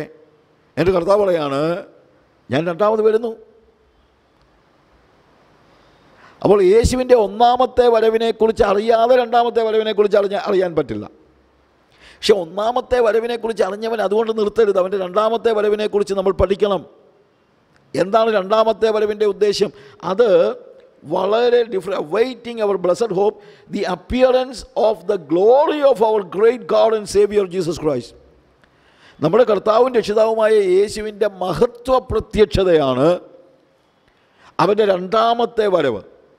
അപ്പോൾ ഇനിയിപ്പോൾ വരുന്നത് നമ്മൾ മനസ്സിലാക്കണം, യേശു ഒന്നാമത് വന്നത് പാപികളെ തേടിയാണ്. ഞാൻ നീതിമാന്മാരെ അല്ല പാപികളെ അത്രേ തേടി വന്നത്. ഞാൻ പറഞ്ഞല്ലോ, ഒരവതാരവും കൃപയും കൊണ്ട് വന്നില്ല, പക്ഷേ യേശു വന്നത് കൃപയും കൊണ്ടാണ്. എല്ലാ അവതാരങ്ങളും ഭൂമിയിൽ വന്നത് ദുഷ്ടന്മാരെ നിഗ്രഹിക്കുന്നതിനും ശിഷ്ടന്മാരെ സഹായിക്കുന്നതിനും അല്ലെങ്കിൽ അവരെ രക്ഷിക്കുന്നതിനും വേണ്ടിയാണ്. പക്ഷേ യേശു വന്നത് നീതിമാന്മാരെ, കർത്താവ് പറഞ്ഞു, ഞാൻ നീതിമാന്മാരെ അല്ല പാപികളെ അത്ര തേടി വന്നത്. അപ്പോൾ പാപിയായ എന്നെ തേടി യേശു മാത്രമേ വന്നിട്ടുള്ളൂ, ഒരു അവതാരവും വന്നിട്ടില്ല. അതാണ് ദൈവകൃപ. പക്ഷേ ആ കൃപ എന്നിലേക്ക് ഒഴുകി എനിക്ക് രക്ഷ സാധ്യമാക്കി തീർത്തു. എന്നാൽ അവൻ എന്ത് ചെയ്തു? രക്ഷ സാധ്യമായതിൻ്റെ കാരണം അവൻ്റെ നീതി അവൻ എന്നിലേക്ക് ഒഴുക്കി. അതുകൊണ്ടാണ് എൻ്റെ പാപം ഞാൻ അങ്ങോട്ട് കൊടുത്തപ്പോൾ യേശുവിൻ്റെ നീതി അവൻ എന്നിലേക്ക് തന്നു. പിന്നെ ഞാൻ കൊടുത്തത് എൻ്റെ മരണമാണ്. എൻ്റെ മരണം കൊടുത്തപ്പോൾ അവൻ്റെ ജീവൻ എന്നിലേക്ക് തന്നു. അപ്പോൾ അവൻ്റെ നീതി എന്നിലേക്ക് ഒഴുകിയപ്പോൾ ഞാൻ രക്ഷിക്കപ്പെട്ടു, വിശ്വാസത്താൽ നീതീകരിക്കപ്പെട്ടു. റോമാലേഖനം 5-ാം അധ്യായത്തിൻ്റെ 9-ാം വാക്യത്തിൽ അവൻ്റെ രക്തത്താൽ നീതീകരിക്കപ്പെട്ട ശേഷം, അപ്പോൾ രക്തത്താൽ നീതീകരണം നടന്നു. പക്ഷേ നീതി മാത്രമല്ല അവൻ എന്നിലേക്ക് ഒഴുക്കിയത്, ജീവനുമാണ്. അപ്പോൾ എൻ്റെ വീണ്ടെടുപ്പിന് വേണ്ടി, പാപങ്ങളുടെ മോചനത്തിന് വേണ്ടി അവൻ എന്നിലേക്ക് നീതി ഒഴുക്കി. പക്ഷേ ഒരു വിശുദ്ധ ജീവിതത്തിന് വേണ്ടി അവൻ്റെ ജീവൻ എന്നിലേക്ക് ഒഴുക്കുകയാണ്. ആ ജീവൻ ഞാൻ സ്വന്തമാക്കി കഴിഞ്ഞാൽ പിന്നെ ഞാൻ ജീവിക്കുന്നത് അവൻ്റെ രണ്ടാമത്തെ വരവിന് വേണ്ടിയുള്ള പ്രത്യാശയോടെയാണ്. ഒന്നാമത്തെ വരവാണ്, ഒന്നാമത്തെ വരവിൽ ലഭിച്ച കൃപയാണ് എനിക്ക് എന്ത് സാധ്യമാക്കി തീർത്തത്? രക്ഷ സാധ്യമാക്കി തീർത്തത്. പക്ഷേ ഇപ്പോൾ എന്താ സംഭവിക്കുന്നത്? അവൻ വീണ്ടും അവൻ്റെ ജീവൻ എന്നിൽ ഒഴുക്കി അവൻ്റെ വരവിന് വേണ്ടി എന്നെ ഒരുക്കുകയാണ്. ഭാഗ്യകരമായ ഒരു പ്രത്യാശ. കാര്യം അവൻ്റെ രണ്ടാമത്തെ വരവ് എനിക്കൊരു പ്രത്യാശയാണ് നൽകുന്നത്. എനിക്ക് മരണത്തെക്കുറിച്ചൊന്നും എനിക്ക് പേടിയില്ല. എന്തുകൊണ്ടാണ്? Because I know what is going to happen. നേരത്തെ മരണമെന്ന് പറയുന്നത് അനിശ്ചിതത്വമായിരുന്നു. കാര്യം മരിച്ചു കഴിഞ്ഞാൽ എങ്ങോട്ടാണ് പോകുന്നതെന്നുള്ളത് എനിക്ക് ശരിക്കും അറിയത്തില്ലായിരുന്നു. പിന്നെ പഠിച്ചു വന്നപ്പോൾ മനസ്സിലായി പോകുന്ന നരകത്തിലോട്ടാണ്. കാര്യം ഞാൻ പാപിയായി ജീവിച്ച ആളാണ്. പക്ഷേ ഇപ്പോൾ ഞാൻ അതുകൊണ്ടെന്താ, അന്ന് ഞാൻ മരണത്തെ പേടിച്ചാണ് എന്നും ജീവിച്ചത്. എന്നും പേടി ചെയ്താൽ മരിച്ചാൽ നരകത്തിൽ പോവല്ലോ. പക്ഷേ ഇപ്പം എനിക്ക് പേടിയുടെ ആവശ്യമില്ല. എബ്രായ ലേഖനം അതിൻ്റെ 2-ാമത്തെ അധ്യായത്തിൽ 14 മുതലുള്ള വാക്യങ്ങൾ വായിക്കുമ്പോൾ, മക്കൾ ജഡരക്തങ്ങളോട് കൂടിയവർ ആകൊണ്ട് അവനും അവരെ പോലെ ജഡരക്തങ്ങളോട് കൂടിയവനായി മരണത്തിൻ്റെ അധികാരിയായ പിശാചിനെ തൻ്റെ മരണത്താൽ നീക്കി ജീവപര്യന്തം മരണഭീതിയിൽ അടിമകളായിരുന്നവരെയൊക്കെയും വിടുവിച്ചു. ഇപ്പോൾ എനിക്കൊരു ബ്ലെസ്സഡ് ഹോപ്പാണ് ഉള്ളത്. എന്ന് ചോദിച്ചു കഴിഞ്ഞാൽ, നേരത്തെ മരിച്ചു കഴിഞ്ഞാൽ ഞാൻ പാതാളത്തിലോട്ട് പോകുന്നതായിരുന്നു എൻ്റെ അറിവ്, അതാണ് കറക്റ്റ്. പക്ഷേ ഇപ്പോൾ ഞാൻ അങ്ങനെയല്ല. വിട്ടുപിരിഞ്ഞ് ക്രിസ്തുവിനോട് കൂടി ഇരിക്കാൻ എനിക്ക് ആഗ്രഹമുണ്ട്. അത് അത്യുത്തമമല്ലോ. അപ്പോൾ നേരത്തെ അനിശ്ചിതത്വമായിരുന്നു, പക്ഷേ ഇപ്പോൾ ഒരു ബ്ലെസ്സഡ് ഹോപ്പാണ്. വളരെ പ്രത്യാശാനിർഭരമായ പ്രതീക്ഷയുടെ ഒരു ഹോപ്പ് ആണ്, ഭാഗ്യകരമായ പ്രത്യാശ. പക്ഷേ ഈ പ്രത്യാശ എന്ന് പറയുന്നത് ഭൂമിയിലെ പ്രത്യാശയല്ല. അതാണ് ഏറ്റവും വലിയ ഇന്നത്തെ ഒരു വലിയ പ്രശ്നം. യേശുവിനെക്കുറിച്ച് പ്രസംഗിക്കുന്നതിൽ നല്ലൊരു ശതമാനം ആളുകളും യേശു ഭൂമിയിൽ എന്ത് തരുന്നു എന്നാണ് പഠിപ്പിക്കുന്നത്. എന്നാൽ ഒരു കാര്യം നമ്മൾ മനസ്സിലാക്കണം, ഭൂമിയിൽ യേശു എന്തെങ്കിലുമൊക്കെ കാര്യം നമുക്കിപ്പോൾ ഞാൻ രാവിലെ പറഞ്ഞല്ലോ, നമുക്ക് രോഗിയാണെങ്കിൽ കർത്താവിനോട് പ്രാർത്ഥിച്ചാൽ കുഴപ്പമൊന്നുമില്ല. പക്ഷേ ആ ഒരു കാര്യത്തിന് വേണ്ടിയല്ല യേശു ഭൂമിയിലേക്ക് വന്നത്. അതിനുവേണ്ടി ഇപ്പം കാൽവരി ക്രൂശിൽ വന്ന് മരിക്കേണ്ട കാര്യമൊന്നുമില്ലായിരുന്നു. രോഗസൗഖ്യം പഴയ നിയമത്തിലുണ്ട് അല്ലേ? കടം മാറ്റുന്നത് പഴയ നിയമത്തിലുണ്ട്. ഏലീശായുടെ ശിഷ്യൻ മരിച്ചപ്പോൾ ഭാര്യ കടക്കാരിയായിരുന്നു.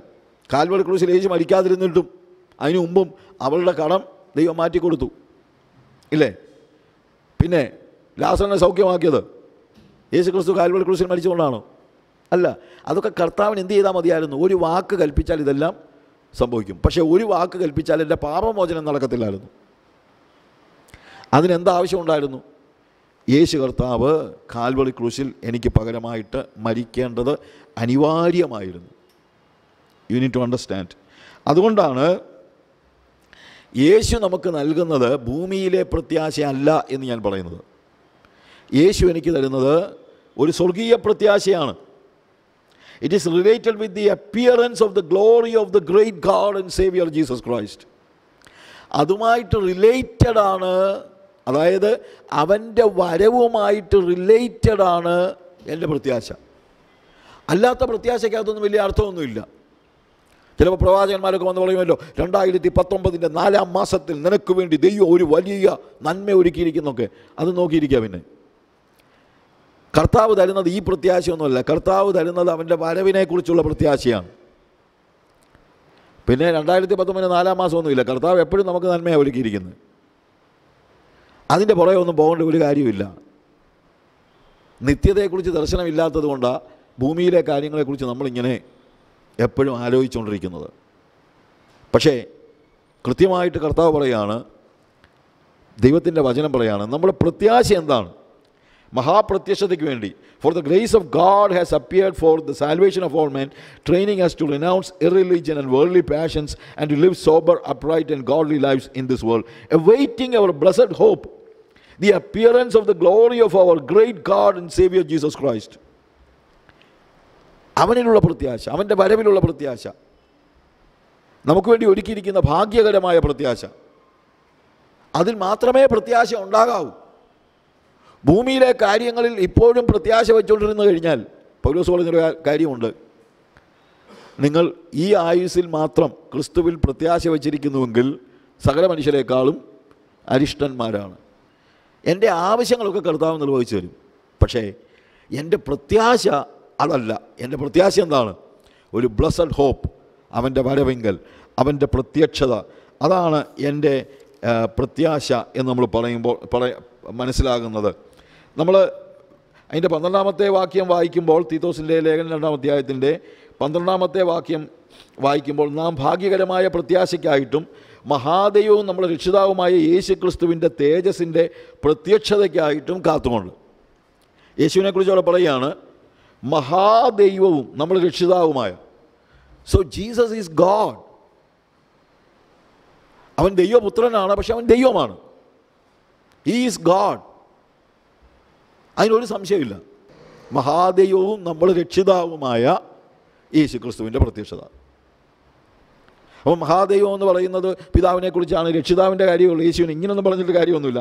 നാം ഭാഗ്യകരമായ പ്രത്യാശയ്ക്കായിട്ടും മഹാദൈവവും നമ്മൾ രക്ഷിതാവുമായ യേശു ക്രിസ്തുവിൻ്റെ തേജസ്സിൻ്റെ പ്രത്യക്ഷതയ്ക്കായിട്ടും.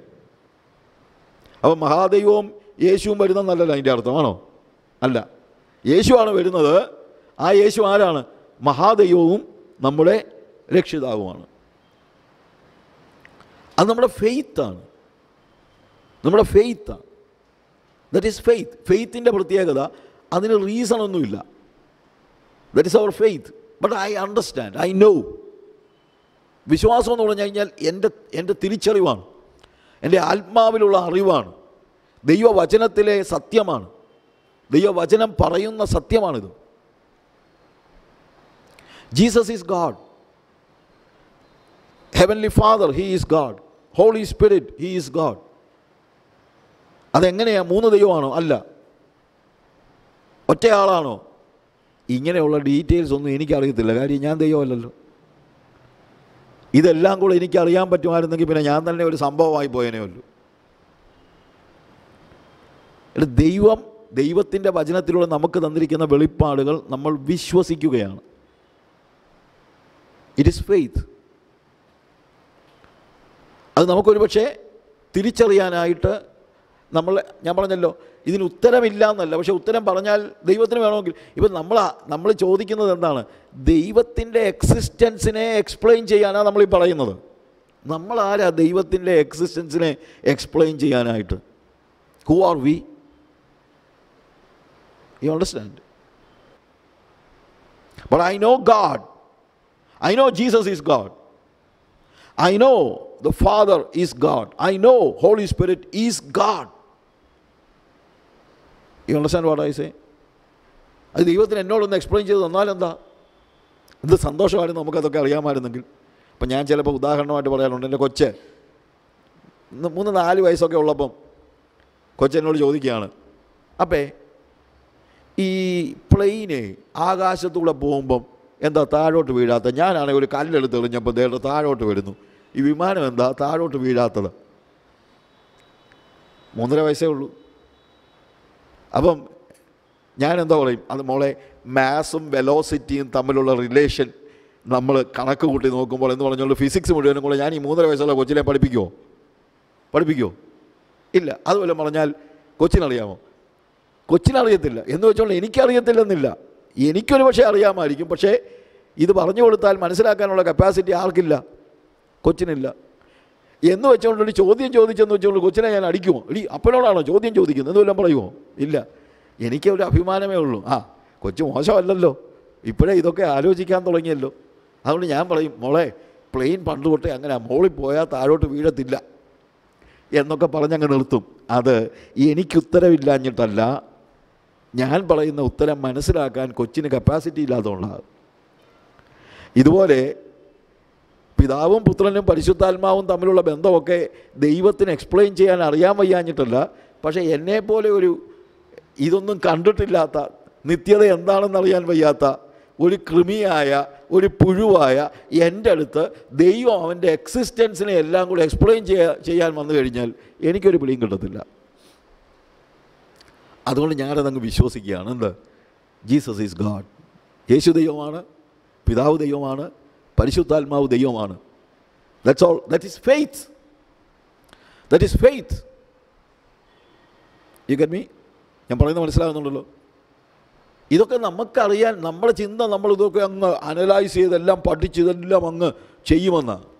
പണ്ട് സെയിൻറ്റ് അഗസ്റ്റിൻ ഒരിക്കൽ ദൈവത്തോട് ഇങ്ങനെ പറഞ്ഞു, കർത്താവേ, നിൻ്റെ ബീയിങ്ങിൻ്റെ സീക്രട്ട് എനിക്ക് പറഞ്ഞു തരണം,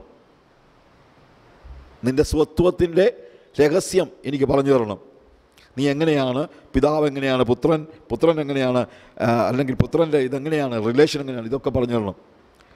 ഉടനെ ദൈവം അഗസ്റ്റിനോട് പറഞ്ഞു, മോനെ, അത് ഞാൻ പറഞ്ഞു തന്നാലും നിനക്കത്രയും ഗ്രഹിക്കത്തക്ക രീതിയിലുള്ള കപ്പാസിറ്റി ഇല്ല. പക്ഷേ വലിയൊരു ഫിലോസഫറാണ് അഗസ്റ്റിൻ, അത് മനസ്സിലാക്കണം. അവൻ ലോകത്തിലെ മിക്കവാറും എല്ലാ കാര്യങ്ങളും അറിയാവുന്നവനാ. അങ്ങനെ പറഞ്ഞ ഇയാൾ ഒരു കടൽത്തീരത്തിൽ നടന്നുകൊണ്ടിരുന്നപ്പോൾ 3 പിള്ളേർ അവിടെ കളിച്ചുകൊണ്ടിരിക്കുക. അവിടെ കളിയാണെന്ന് ചോദിച്ചു കഴിഞ്ഞാൽ, കടൽത്തീരത്ത് കിടന്ന ഒരു ഷെല്ല് എടുത്തിട്ട് കടലിൻ്റെ തീരത്ത് അവരൊരു കുഴി ഉണ്ടാക്കി. ഷെല്ല് കൊണ്ട് മണ്ണ് കാരി കളഞ്ഞിട്ട് കുഴി ഉണ്ടാക്കി. കയ്യൊക്കെ ഇട്ട് വലിയ കുഴി ഉണ്ടാക്കിയിട്ട് ഇവരെന്ത് ചെയ്യാമെന്നറിയാമോ? ഈ ഷെല്ലിനകത്ത് കടലിലെ വെള്ളം എടുത്തുകൊണ്ട് വന്ന് ഈ കുഴിക്കകത്ത് ഒഴിക്കുക. അപ്പോൾ അഗസ്റ്റിൻ ചോദിച്ചു, കുഞ്ഞുങ്ങളെ, നിങ്ങളെന്തോ കാണിക്കുന്നത്? ഉടനെ പറഞ്ഞു, കണ്ട് you see that? V are going to drain up the sea by putting all the water in the sea in this pit.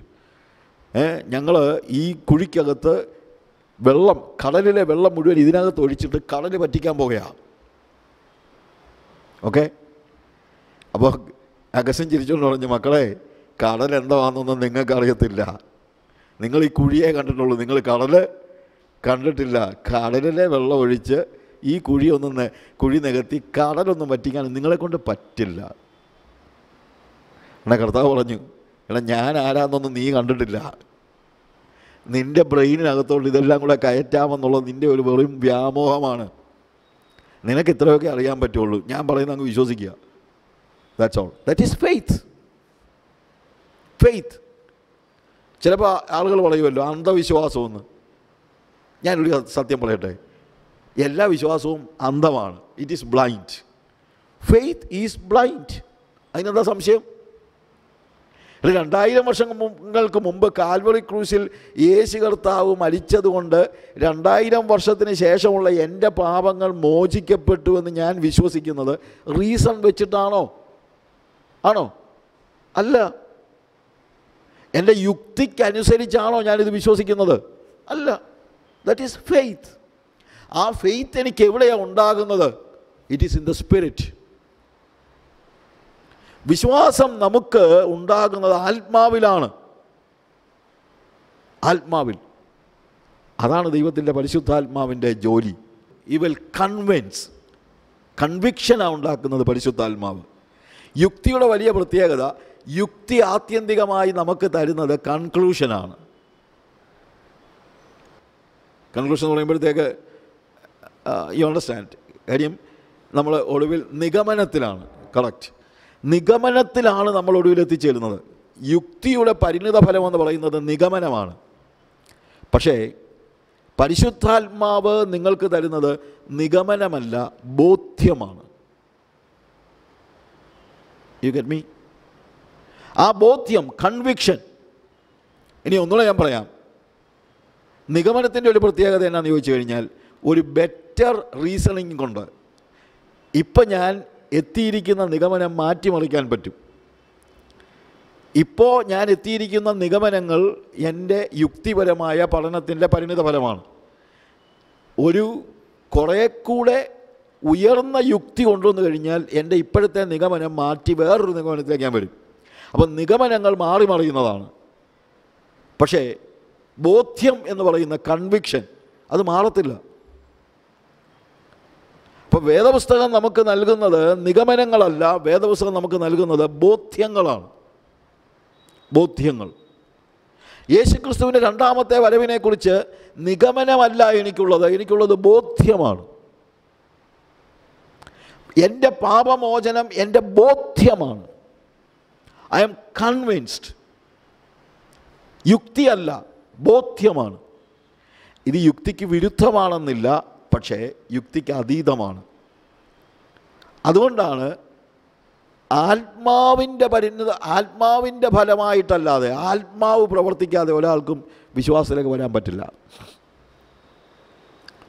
അല്ലാതെ ഒരാൾ വിശ്വാസത്തിൽ വന്നു കഴിഞ്ഞാൽ അയാൾ വന്നെത്തിയിരിക്കുന്നത് നിഗമനങ്ങളിലാണ്, ബോധ്യത്തിലല്ല. നിഗമനം പിന്നെ മാറിപ്പോവും, പക്ഷേ ബോധ്യം ഒരിക്കലും മാറില്ല. ഹല്ലേലൂയ. അപ്പോൾ ഇവിടെ മഹാദൈവവും നമ്മുടെ രക്ഷിതാവുമായ യേശുക്രിസ്തുവിൻ്റെ തേജസ്സിൻ്റെ പ്രത്യക്ഷതയ്ക്കായി കാത്തുകൊണ്ട്, അവൻ്റെ മഹത്വ പ്രത്യക്ഷതയുമായിട്ട് ബന്ധപ്പെട്ടുള്ളതാണ് എൻ്റെ പ്രത്യാശ. എൻ്റെ പ്രത്യാശ അവൻ്റെ വരവുമായി ബന്ധപ്പെട്ടുള്ളതാണ്. അതിനായി കാത്തുകൊണ്ട്, ആ വാക്ക് വളരെ പ്രസക്തമാണ്. എന്ന് വെച്ച് കഴിഞ്ഞാൽ വരുമ്പം വരട്ടെ എന്നുള്ള ചിന്തയല്ല, അതിനായി ഒരുങ്ങി പ്രതീക്ഷയോടെയുള്ള ഒരു കാത്തിരിപ്പ്. യേശുക്രിസ്തുവിൻ്റെ വരവിന് വേണ്ടിയുള്ള പ്രതീക്ഷയോടെ, പ്രത്യാശയോടെയുള്ള ഒരു കാത്തിരിപ്പ്, അതാണ്. അപ്പോൾ എൻ്റെ എല്ലാ കാര്യങ്ങളും ഞാൻ അവൻ്റെ പ്രത്യക്ഷതയുമായി ബന്ധപ്പെട്ടാണ്. അതിനുശേഷമുള്ള ആ തേജസ്, അവിടെ പറയുന്നത് നമ്മുടെ രക്ഷിതാവുമായ യേശുക്രിസ്തുവിൻ്റെ തേജസ്സിൻ്റെ പ്രത്യക്ഷതയ്ക്കായിട്ടും. അതായത് അവൻ ഇനി വരുന്നത്, ആദ്യം യേശു വന്നത് പാപികളെ തിരക്കിയാണ്. പക്ഷേ ഇനിയിപ്പോൾ യേശു വരുന്നത് പാപികളെ തിരക്കിയല്ല, ശുദ്ധയും നിഷ്കളങ്കയുമായ അവൻ്റെ കന്യകയെ, അവൻ്റെ മണവാട്ടിയെ തിരക്കിയാണ് അവൻ വരുന്നത്. വരുന്നത് എന്തിനാണ്? അവനെ ചേർത്ത് കൊണ്ട് പോകുവാനാണ്. That's A reason. കർത്താവ് അതുകൊണ്ടാണ് പറഞ്ഞത്, നിങ്ങളുടെ ഹൃദയം കലങ്ങിപ്പോകരുത്, ദൈവത്തിൽ വിശ്വസിപ്പീൻ, എന്നിലും വിശ്വസിപ്പീൻ. എൻ്റെ പിതാവിൻ്റെ ഭവനത്തിൽ അനേകം വാസസ്ഥലങ്ങൾ ഉണ്ടായിരുന്നു, ഇല്ലെങ്കിൽ ഞാൻ നിങ്ങളോട് പറയുമായിരുന്നു. ഞാൻ ഇപ്പോൾ ചെന്ന് നിങ്ങൾക്ക് സ്ഥലമൊരുക്കിയ ശേഷം പിന്നെ വന്ന് നിങ്ങളെയും എൻ്റെ അടുക്കൽ ഇരിക്കേണ്ടതിന് ഞാൻ കൂട്ടിക്കൊണ്ടു പോകും. യേശു രണ്ടാമത് വരുന്നത് എന്തിനു വേണ്ടിയാണ്? എന്നെ കൂട്ടിക്കൊണ്ടു പോകാനാ. എവിടെ? അവൻ ഇരിക്കുന്ന സ്ഥലത്തേക്ക്, അവൻ്റെ തേജസ്സിലേക്ക്. അതാണ് എൻ്റെ പ്രത്യാശ. ആ പ്രത്യാശ നമ്മൾ നമ്മുടെ സഭകളിൽ, ആ സഭാജനങ്ങളിൽ, നമ്മുടെ ജനങ്ങളിൽ, വിശ്വാസികളിൽ ഈ പ്രത്യാശ ഇങ്ങനെ നിറഞ്ഞു കവിയണം. ആ പ്രത്യാശ ഇല്ലാത്ത എല്ലാ ക്രിസ്തീയ ജീവിതവും ഡള്ളാണ്, ഒന്നിനും കൊള്ളാത്ത ജീവിതമാണ്. അപ്പം ആ പ്രത്യാശയ്ക്ക് വേണ്ടിയുള്ള പ്രത്യാശയോടുകൂടെയുള്ള കാത്തിരിപ്പ്. അപ്പോൾ എൻ്റെ മനസ്സ് മുഴുവൻ ഞാൻ ഇവിടെ ഇരിക്കാനുള്ളതല്ല, എനിക്ക് പോകാനുള്ളതാണെന്നുള്ളതാണ്. അപ്പോൾ അതിനുവേണ്ടിയുള്ള ഒരു ഒരുക്കം,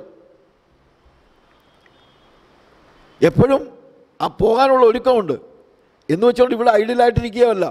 നമുക്കറിയാമല്ലോ കർത്താവ് പറഞ്ഞ ഒരു ഉപമ. ആ ഉപമയ്ക്കകത്ത് കർത്താവിൻ്റെ വരവ് ഏത് സമയത്ത് സംഭവിക്കുമെന്ന് അറിയാൻ വയ്യാത്തവർക്ക് അവരെന്ത് ചെയ്യണം? ഇപ്പോൾ അവിടെ കർത്താവ് തന്നെ പറഞ്ഞ കാര്യം ഇതാണ്. അവൻ കാത്തിരിക്കുകയാണ്, അവൻ്റെ വരവിന് വേണ്ടി കാത്തിരിക്കുകയാണ്. അവൻ ദാസന്മാർക്ക് കറക്റ്റ് സമയത്ത് എന്തൊക്കെ കാര്യങ്ങൾ യജമാനൻ ഫലമേൽപ്പിച്ചോ അതെല്ലാം ചെയ്തുകൊണ്ട് അവൻ എന്ത് ചെയ്യുക? കാത്തിരിക്കുകയാണ്. പണ്ടൊരു കമ്പനിയിലൊരു ക്ലീനർ ഉണ്ടായിരുന്നു, ജോൺ എന്ന് പറയുന്നത്. 5 മണിക്കാണ് ഓഫീസ് പൂട്ടുന്നത്. എല്ലാ ജോലിക്കാരും 4:30 ആകുമ്പോഴേ പണിയൊക്കെ നിർത്തി അവരുടെ കോട്ടുമൊക്കെ ക്ലീനിങ് അതൊക്കെ മാറ്റി പിന്നെ പോയി അകത്ത് ചെന്ന് ഡ്രസ്സൊക്കെ ഇട്ട് പോരും 5 മണിയാകുമ്പോൾ. ജോണിൻ്റെ പ്രത്യേകത, ജോൺ 5 മണി വരെയും പണിയെടുക്കും. 5 മണി വരെയും പണിയെടുത്ത് കഴിഞ്ഞിട്ട് സമയമാകുമ്പം എല്ലാവരുടെയും കൂടെ ഇറങ്ങുകയും ചെയ്യും. ഞാൻ ഭയങ്കര ഫെയ്ത്ത്ഫുള്ളാണ്. അപ്പം ഒരിക്കലും അവൻ്റെ ബോസ് ചോദിച്ചു, എടാ എല്ലാവരും 4:30 പോയി ഒരുങ്ങിയിട്ടാണ് 5 മണിക്ക് വരുന്നത്, നിനക്കെങ്ങനെയാണ് ഈ 5 മണിക്ക് പണി നിർത്തിയിട്ട് 5 മണിക്ക് തന്നെ ഇറങ്ങാൻ പറ്റുന്നത്? ഞാൻ പറഞ്ഞു, സാർ ഞാൻ കോഫി ബ്രേക്കിൻ്റെ സമയത്ത് എന്ത് ചെയ്യുമെന്നറിയാമോ? വീട്ടിൽ പോകാനുള്ള ഡ്രസ്സൊക്കെ ഇട്ടിട്ട് അതിൻ്റെ മണ്ടയ്ക്ക് ഞാൻ ഈ കോട്ട് ഇടുകയാണ്. 5 മണിയാകുമ്പോൾ ഞാൻ ഈ കോട്ട് കളഞ്ഞു വെച്ചാൽ ഞാൻ നേരെ വീട്ടിൽ പോകും. ഇതുപോലെ നിത്യതയുടെ വസ്ത്രം ധരിച്ച് വേണം ജീവിക്കാൻ. അതിൻ്റെ പുറത്ത് ലോകത്തിൻ്റെ ജോലിയുടെ കോട്ടൊക്കെ ഇട്ടോ, പക്ഷേ നിത്യതയുടെ വസ്ത്രമായിരിക്കണം എന്നിൽ ഒട്ടിപ്പിടിച്ച് കിടക്കുന്നത്. അതാണ് പ്രത്യാശ, അതാണ് കാത്തിരിക്കുന്നത് പറയുന്നത്. ലോകത്തിലെ ജീവിതം എന്നുള്ളത് ഒരു ഔട്ടർ ഗാർമെൻറ്റ് മാത്രമാണ്, എപ്പോൾ വേണേലും ഊരിക്കളഞ്ഞിട്ട് പോകാനുള്ളതാണ്. നമ്മൾ ഈ ലോകത്തിലെ ആളുകളല്ല. അപ്പോൾ ആ ഒരു തിരിച്ചറിവ്, I belong to another world and my Jesus is coming. എന്തിനാ? എന്നെ ഇവിടുന്ന് കൊണ്ടുപോകാനായിട്ട്. അതാണ് ഭാഗ്യകരമായ പ്രത്യാശ, മഹത്വ പ്രത്യക്ഷതയ്ക്കായിട്ടുള്ള കാത്തിരിപ്പ്. കാത്തിരിപ്പെന്ന് പറയുന്നത് പ്രിപ്പറേഷനാണ്. പ്രിപ്പറേഷൻ നടക്കണം. Prepare ourselves for the appearance of Jesus Christ. അല്ലാതെ ഞാൻ രക്ഷിക്കപ്പെട്ടു, ഇനി എപ്പോഴെങ്കിലും കർത്താവ് വരട്ടെ, വരുമ്പം പോകണം, അങ്ങനെ പോകത്തില്ല. പ്രിപ്പയർഡ് അല്ലാത്ത ഒരാൾക്ക് പോകാൻ കഴിയില്ല. പ്രിപ്പയർഡ് ആയാൽ തന്നെ എന്തുമാത്രം ഓർത്തിരിക്കണം. 10 കന്യകമാരുടെ ഉദാഹരണം പറയുമ്പോൾ വലിയ കാര്യമായിട്ട് അവരും കാത്തിരുന്നവരാണ്, പക്ഷേ ശരിക്കും അവരെന്തായിരുന്നില്ല? പ്രിപ്പയർഡ് ആയിരുന്നില്ല. അപ്പം നമ്മൾ എത്ര അലേർട്ടായിരിക്കണം എന്നാലോചിക്കണം. മണവാളൻ്റെ വരവിന് വേണ്ടിയുള്ള വലിയ പ്രത്യാശയോടുകൂടിയുള്ള ഒരു കാത്തിരിപ്പ്, അത് നമ്മളെ തന്നെ ശുദ്ധീകരിച്ചുകൊണ്ടുള്ള ഒരു കാത്തിരിപ്പാണ്. ഇവിടെ നമ്മൾ പറയുന്നത് സകല മനുഷ്യർക്കും രക്ഷാകരമായ ദൈവകൃപ ഉദിച്ചുവല്ലോ. നാം ഭാഗ്യകരമായ ഈ പ്രത്യാശയ്ക്ക് വേണ്ടി കാത്തിരിക്കണം. കാത്തിരിക്കുമ്പോൾ കൃപ ഉദിച്ചതുകൊണ്ട് ഇനി പാപം ചെയ്യാമെന്നല്ല. എന്തു വേണം? ഭക്തികേടും പ്രപഞ്ചമോഹങ്ങളും വർജിച്ചിട്ട് ഈ ലോകത്തിൽ സുബോധത്തോടും നീതിയോടും ദൈവഭക്തിയോടും കൂടെ ജീവിച്ചു പോരേണ്ടതിന് അത് നമ്മെ ശിക്ഷിച്ച് വളർത്തുന്നു. അപ്പോൾ ദൈവകൃപ ഉദിച്ചത് പാപം ചെയ്യാനല്ല, പാപം ചെയ്യാതിരിക്കാനാ. നമ്മൾ കാത്തിരിക്കുകയാണ്. I M preparing my family for the coming of Jesus Christ. എപ്പോഴും എൻ്റെ മനസ്സിലൊരു ചിന്തയേ ഉള്ളൂ, Jesus is coming, the second coming of Jesus Christ. യേശുക്രിസ്തുവിൻ്റെ രണ്ടാമത്തെ വരവിനെക്കുറിച്ച് അല്ലാതെ എനിക്ക് വേറെ ഒരു ചിന്തയും ലോകത്തിൽ ഇല്ല. കാര്യം അവൻ പ്രത്യക്ഷപ്പെട്ടിട്ട് എന്നെ എങ്ങോട്ടാണ് കൊണ്ടുപോകുന്നത്? അവൻ്റെ അടുത്തേക്ക്, സ്വർഗത്തിലേക്ക് കൊണ്ടുപോവുകയാണ്. പിന്നെ സ്വർഗത്തിൽ ജീവിക്കാൻ പോവല്ലേ, അതിന് ഫിറ്റ് ആക്കണമല്ലോ എന്നെ. അല്ലേ? ഞാനങ്ങോട്ട് ചെല്ലുമ്പോഴത്തേക്ക് എനിക്കൊരു ഏലിനേഷൻ ഫീൽ ചെയ്യാൻ പാടില്ലല്ലോ.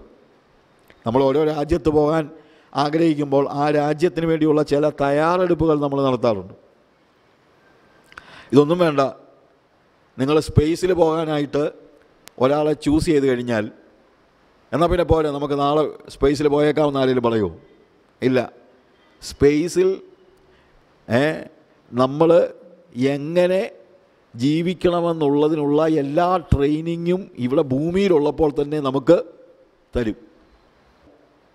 സ്പേസിൽ എങ്ങനെ ജീവിക്കണമെന്നുള്ളതിനെക്കുറിച്ചുള്ള കൃത്യമായ ട്രെയിനിങ് കൊടുത്തിട്ടാണ് കൊണ്ടുപോകുന്നത്. ഇതുപോലെ എന്നെ കർത്താവ് സ്വർഗത്തിലേക്ക് കൊണ്ടുപോവുകയാണ്. പക്ഷേ കൊണ്ടുപോകുമ്പോൾ ഇവിടെ കുറച്ച് സമയം തന്നിരിക്കും. എന്തിനാണെന്നറിയാമോ? നിത്യത പ്രാക്ടീസ് ചെയ്യാനായിട്ട്, നിത്യതയ്ക്ക് എന്നെ ഫിറ്റാക്കാൻ വേണ്ടി. അതിനുവേണ്ടിയുള്ള ആണ് ഒരുക്കം, അതിനുവേണ്ടിയാണ് കാത്തിരിപ്പ്. അവൻ്റെ പ്രത്യക്ഷതയ്ക്ക് വേണ്ടി കാത്തിരിക്കുക എന്ന് പറഞ്ഞാൽ അർത്ഥം അതാ. അവൻ്റെ പ്രത്യക്ഷതയിൽ അവൻ എന്നെ സ്വർഗത്തിലേക്ക് കൊണ്ടുപോകുമ്പോൾ ആ സ്വർഗത്തിൻ്റെ ജീവിതം ജീവിക്കാൻ ഇവിടെ ഞാൻ പ്രാക്ടീസ് ചെയ്യണം. അതാണ് കാത്തിരിപ്പ്. എൻ്റെ ചുമതല അതാ. ഞാൻ കാത്തിരിക്കണം, എൻ്റെ കുഞ്ഞുങ്ങളെ ഞാൻ ഒരുക്കണം. എൻ്റെ കുഞ്ഞുങ്ങളെ ലോകത്തിന് ഫിറ്റാക്കാനല്ല ഞാൻ നോക്കുന്നത്, എൻ്റെ കുഞ്ഞുങ്ങളെ സ്വർഗത്തിന് ഫിറ്റാക്കാനാണ് ഞാൻ നോക്കുന്നത്.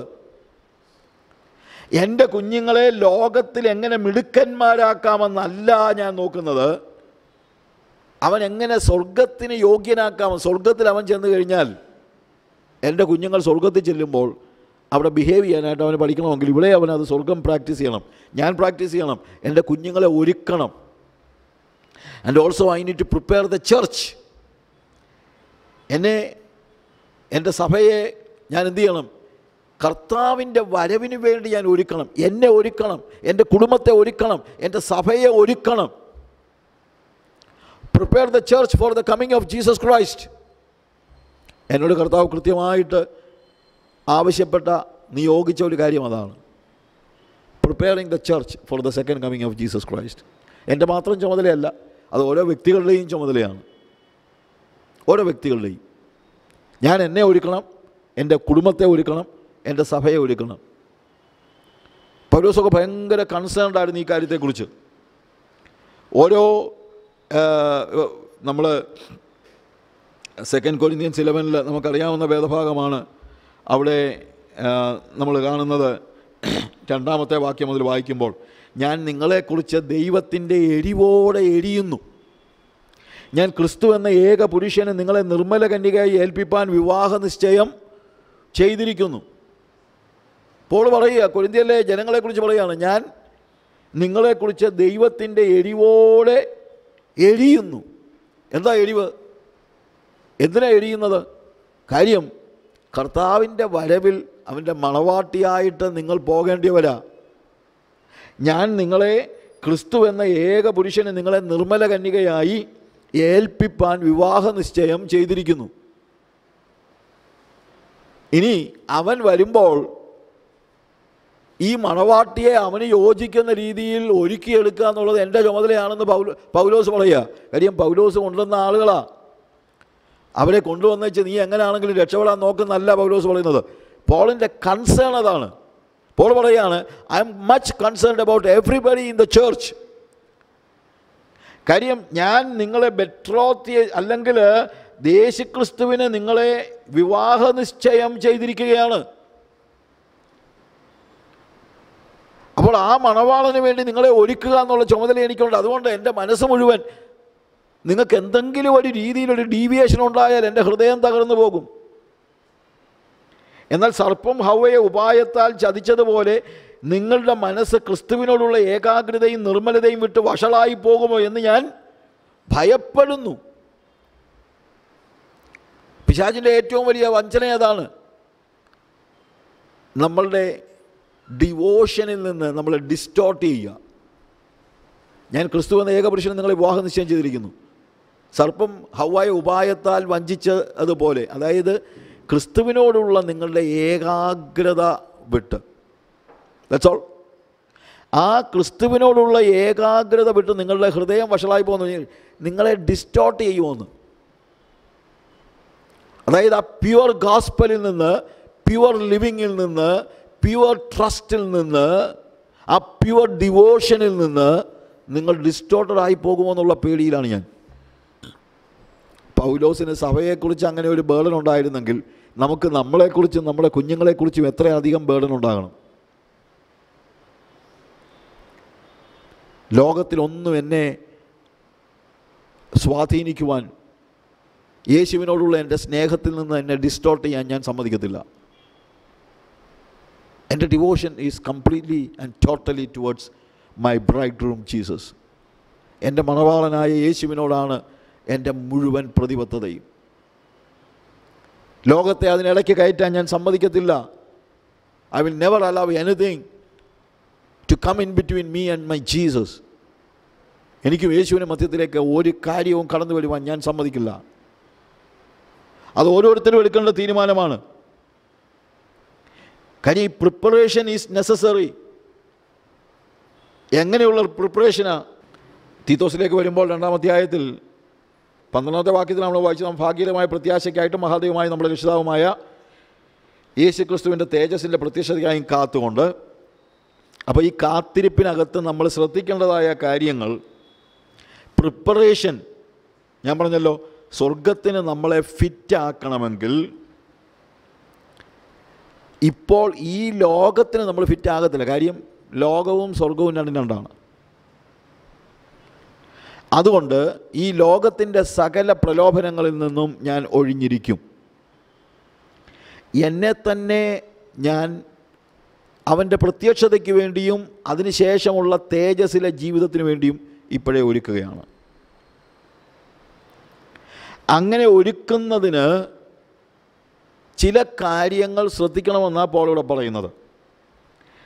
അവിടെ എഴുതിയിരിക്കുന്നത് ഭക്തികേടും പ്രപഞ്ചമോഹങ്ങളും വർജിച്ചിട്ട്, അപ്പോൾ ചില കാര്യങ്ങൾ കളയണം.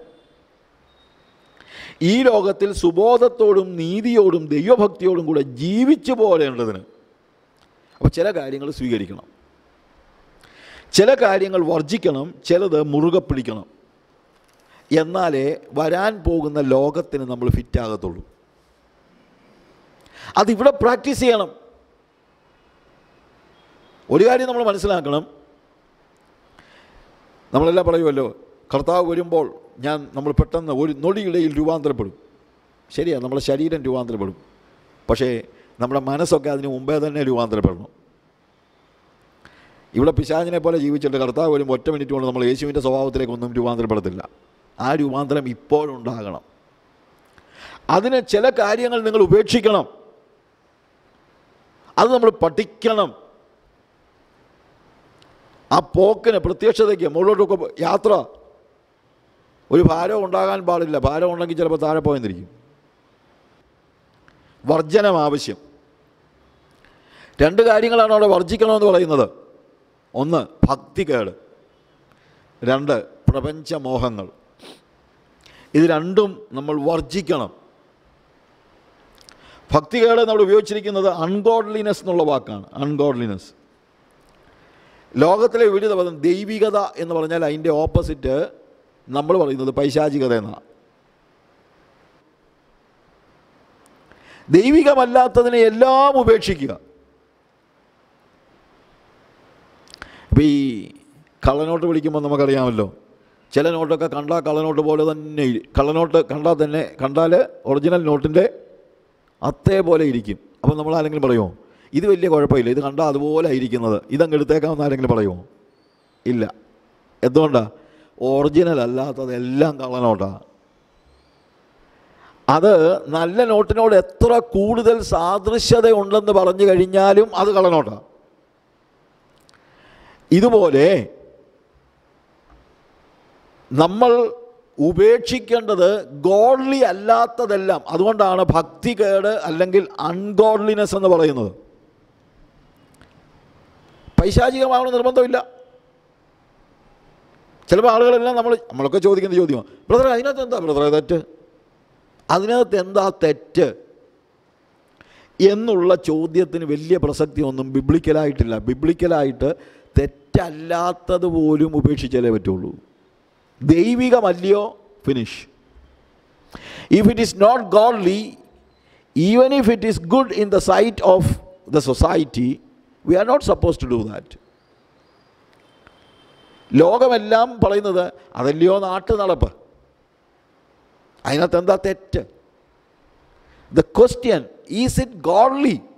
That is the only question we need to ask. വേറെ ഒന്നുമില്ല. അത് ഡെവിളിഷ് അല്ല എന്ന് പറഞ്ഞ് എനിക്ക് അതങ്ങനെ വലിയ പൈശാചികതയൊന്നുമല്ല എന്ന് പറഞ്ഞ് എനിക്കത് സ്വീകരിക്കാൻ കഴിയില്ല. അതേപോലെ ഇതാണ് വാസ്തവത്തിൽ ദ ഡോക്ട്രിൻ ഓഫ് സെപ്പറേഷൻ. വേർപാടിൻ്റെ ഉപദേശം എന്ന് പറയുന്നത്, യഥാർത്ഥ വേർപാട് ഇതാണ്. ദൈവികമല്ലാത്തതിനെ എല്ലാം മാറ്റി നിർത്തുന്നതാണ് വേർപാട്. അല്ലാതെ ലോകത്തിൽ മോശപ്പെട്ടതിനെ മാത്രം മാറ്റി നിർത്തുന്നതല്ല, ദൈവികമല്ലാത്തതിനെ എല്ലാം മാറ്റി നിർത്തുന്നതാണ് വേർപാട്. ഞാൻ പറഞ്ഞല്ലോ, ഹോളി എന്ന വാക്കിന് നമ്മൾ സാധാരണ വിപരീത പദം പറയുന്നത് അൺഹോളി എന്നാണ്. പക്ഷേ വേദപുസ്തകം പറയുന്നത് കോമൺ എന്നാണ്. ദൈവത്തിന് വേണ്ടി വേർപെടുത്തപ്പെട്ടത് മാത്രമേ ഉള്ളൂ വിശുദ്ധം, ബാക്കിയെല്ലാം അശുദ്ധമാണ്. ഇന്നത്തെ ഒരു വലിയ പ്രശ്നം ഇതാണ്. ലോകം നല്ലതെന്ന് പറയുന്നതെല്ലാം നമ്മളും അക്സെപ്റ്റ് ചെയ്യുകയാണ്. So the question is it godly? Is it separated for God? Or is it common? എൻ്റെ ചുറ്റുപാടുമുള്ളവർക്കെല്ലാം അത് കുഴപ്പമില്ലാത്തതാണ്. പക്ഷേ എൻ്റെ ചുറ്റുപാടും ഇല്ലാത്തവർക്ക് കുഴപ്പമില്ലാത്തതായതുകൊണ്ട് അത് ഹോളി ആകത്തില്ല. ഹോളി ആകണമെങ്കിൽ അത് ഗോഡ്ലി ആയിരിക്കണം. ഗോഡ്ലി ആയിട്ടുള്ളത് മാത്രമേ ഹോളി ആകത്തുള്ളൂ. ഇത്രയും കടുംപിടുത്തം വേണമെന്നൊക്കെ ചിലപ്പോൾ ആൾക്കാർ ചിന്തിക്കുമായിരിക്കും. പക്ഷേ ഇതാണ് യഥാർത്ഥ ക്രിസ്തീയ ജീവിതം. God wants us to be holy. We are not supposed to do anything that is common. നാട്ടുനടപ്പനുസരിച്ച് കാര്യങ്ങൾ ചെയ്യാൻ നമുക്ക് പറ്റില്ല. നാട്ടുനടപ്പല്ല വിഷയം. ബാക്കിയുള്ളവരൊക്കെ അത് ചെയ്യുമായിരിക്കും. അതൊരു പക്ഷേ കുറ്റമായിരിക്കത്തില്ല. ആൻഡ് ഓൾസോ ഡിവൈൻ, ദൈവികത എന്താണ്? അതിൻ്റെ വിപരീത പദം പൈശാചികതയല്ല, ഹ്യൂമനാണ്. Divine and human. ഞാൻ പലപ്പോഴും പറഞ്ഞിട്ടുള്ളതാണ്, പത്രോസിനെ കർത്താവ് വെളിപ്പെടുത്തി കൊടുത്തു, നീ ജീവനുള്ള ദൈവത്തിൻ്റെ പുത്രനായ ക്രിസ്തു. കർത്താവ് പറഞ്ഞു, ശിമോനെ, ജഡരക്തങ്ങളല്ല നിനക്കിത് വെളിപ്പെടുത്തിയത്, എൻ്റെ സ്വർഗസ്വനായ പിതാവാണ്. എന്നാൽ ഞാൻ മശിഹയാണ്, ക്രിസ്തു എന്ന് പറഞ്ഞാൽ മശിഹയാണ്. ഞാൻ മശിഹയാണ്. എന്നാൽ എങ്ങനെയാണ് ഞാൻ മശിഹയാകുന്നതെന്നറിയാമോ? നമ്മളിപ്പോൾ യെരുശലേമിലേക്ക് പോവുകയാണ്. അങ്ങനെ യെരുശലേമിൽ ചെന്ന് കഴിഞ്ഞാൽ മൂപ്പന്മാരും മഹാപുരോഹിതന്മാരും എന്നെ പിടിക്കും, അടിക്കും, തല്ലും, ഒടുവിൽ ക്രൂശിക്കും. അങ്ങനെയാണ് ഞാൻ മശിഹയാകുന്നത്. ഉടനെ പത്രോസ് പറഞ്ഞു, കർത്താവേ, അത് വേണ്ട, നീ ഡയറക്റ്റായിട്ട് അങ്ങ് മശിഹയായാൽ മതി, പോയി ക്രൂശിക്കപ്പെട്ടൊന്നും മശിഹയാകണ്ട. എനിക്ക് സങ്കടം കൊണ്ട് പറഞ്ഞതാ, സ്നേഹം കൊണ്ട് പറഞ്ഞതാ. കാര്യം അവൻ യേശുവിനെ അതുപോലെ സ്നേഹിക്കുന്നു. യേശു ക്രൂശിക്കപ്പെടുന്ന അവന് സഹിക്കാൻ പറ്റത്തില്ല. ഉടനെ പത്രോസ് പറയുന്ന വാക്കെന്താണ്? സാത്താനെ, എന്നെ വിട്ടുപോകും. അപ്പം ഞാൻ പലപ്പോഴും ആലോചിച്ചിട്ടുണ്ട്, എന്തൊരു കഷ്ടമാണ്. പത്രോസ് സ്നേഹത്തോടെ നീ ക്രൂശിക്കപ്പെടരുതെന്ന് പറഞ്ഞപ്പോൾ വിളിച്ചത് സാത്താനെ എന്ന്. എന്താണെന്നറിയാമോ? ക്രൂശ് ഒഴിവാക്കാനുള്ള പ്രലോഭനം പണ്ട് തൊട്ടേ സാത്താൻ കൊടുക്കുന്നതാണ്. അവൻ്റെ പ്രലോഭനങ്ങൾ തുടങ്ങുമ്പോൾ തന്നെ നീ ദൈവത്തിൻ്റെ പുത്രനെങ്കിൽ ഈ കല്ലപ്പമായി തീരാൻ കൽപ്പിക്കുക. അപ്പോൾ വലിയ അത്ഭുതം നടക്കുമല്ലോ. ക്രൂശിക്കപ്പെടേണ്ട കാര്യമൊന്നും ഇല്ല. അങ്ങനെ നിനക്ക് മശിഹയാകാം. എല്ലാവർക്കും ഇന്ന് അത്യാവശ്യമുള്ളത് ഭക്ഷണമാണ്. ഇവിടാണെങ്കിൽ കല്ല് ഇഷ്ടം പോലെ ഉണ്ട് താനും. കർത്താവ് പറഞ്ഞു, അല്ല, ഞാൻ മശിഹയാകുന്നത് ക്രൂശിക്കപ്പെട്ടുകൊണ്ടാണ്. അവിടെ അത് സ്പെസിഫിക്കായിട്ട് പറഞ്ഞതല്ല. ക്രൂശ് ഒഴിവാക്കാനുള്ള പ്രലോഭനങ്ങൾ. ദേവാലയത്തിന് അകത്ത് നിന്ന് താഴോട്ട് ചാട്, അപ്പോൾ എല്ലാവരും നിന്നെ അക്സെപ്റ്റ് ചെയ്യും. പിന്നെ നീ ക്രൂശിക്കപ്പെടേണ്ട കാര്യമില്ലല്ലോ. അടുത്തത്, നീ ഏതാണെങ്കിലും ഈ ഭൂമിയെ വീണ്ടെടുക്കാൻ വന്നതല്ലയോ, എന്നാൽ പിന്നെ അതിൽ ഞാൻ നിനക്കങ്ങ് തന്നേക്കാം, ഞാനും കൂടെ കോണിലിരുന്നോളാം, നമുക്ക് ഒരു കൂട്ടുകൃഷി അങ്ങ് നടത്താം. കർത്താവ് പറഞ്ഞു, നോ, നിൻ്റെ ദൈവമായ കർത്താവിനെ മാത്രമേ ആരാധിക്കാവൂ. ക്രൂശിക്കപ്പെടാതെ ഭൂമിയിലെ സകല, അല്ലെങ്കിൽ ഭൂമിയെ യേശുവിന് കൊടുത്തേക്കാമെന്ന് അവൻ പറഞ്ഞത്. പക്ഷേ മത്തായിയുടെ സുവിശേഷത്തിൽ അപ്പോൾ സാത്താൻ അവനെ വിട്ടുപോയി. പക്ഷേ ലൂക്കോസിൻ്റെ സുവിശേഷത്തിൽ എഴുതിയിരിക്കുന്നത് സാത്താൻ കുറേ കാലത്തേക്ക് അവനെ വിട്ടുപോയെന്നാണ്. ഇപ്പോൾ പിന്നെയും വന്നിരിക്കുക പത്രോസിലൂടെ ക്രൂശിക്കപ്പെടണ്ടെന്ന് പറയാൻ. കർത്താവ് പറഞ്ഞു, സാത്താനെ എന്നെ വിട്ടുപോകും. എന്നിട്ട് പറയുന്ന വാക്ക്, നീ ദൈവത്തിൻ്റേതല്ല പിശാചിൻ്റേത് അത്ര അന്വേഷിക്കുന്നതെന്നാണോ എഴുതിയിരിക്കുന്നത്? അല്ല. എന്താ എഴുതിയിരിക്കുന്നത്? നീ ദൈവത്തിൻ്റേതല്ല മനുഷ്യരുടേതത്രേ അന്വേഷിക്കുന്നത്. അതിൻ്റെ അർത്ഥം എന്നാ?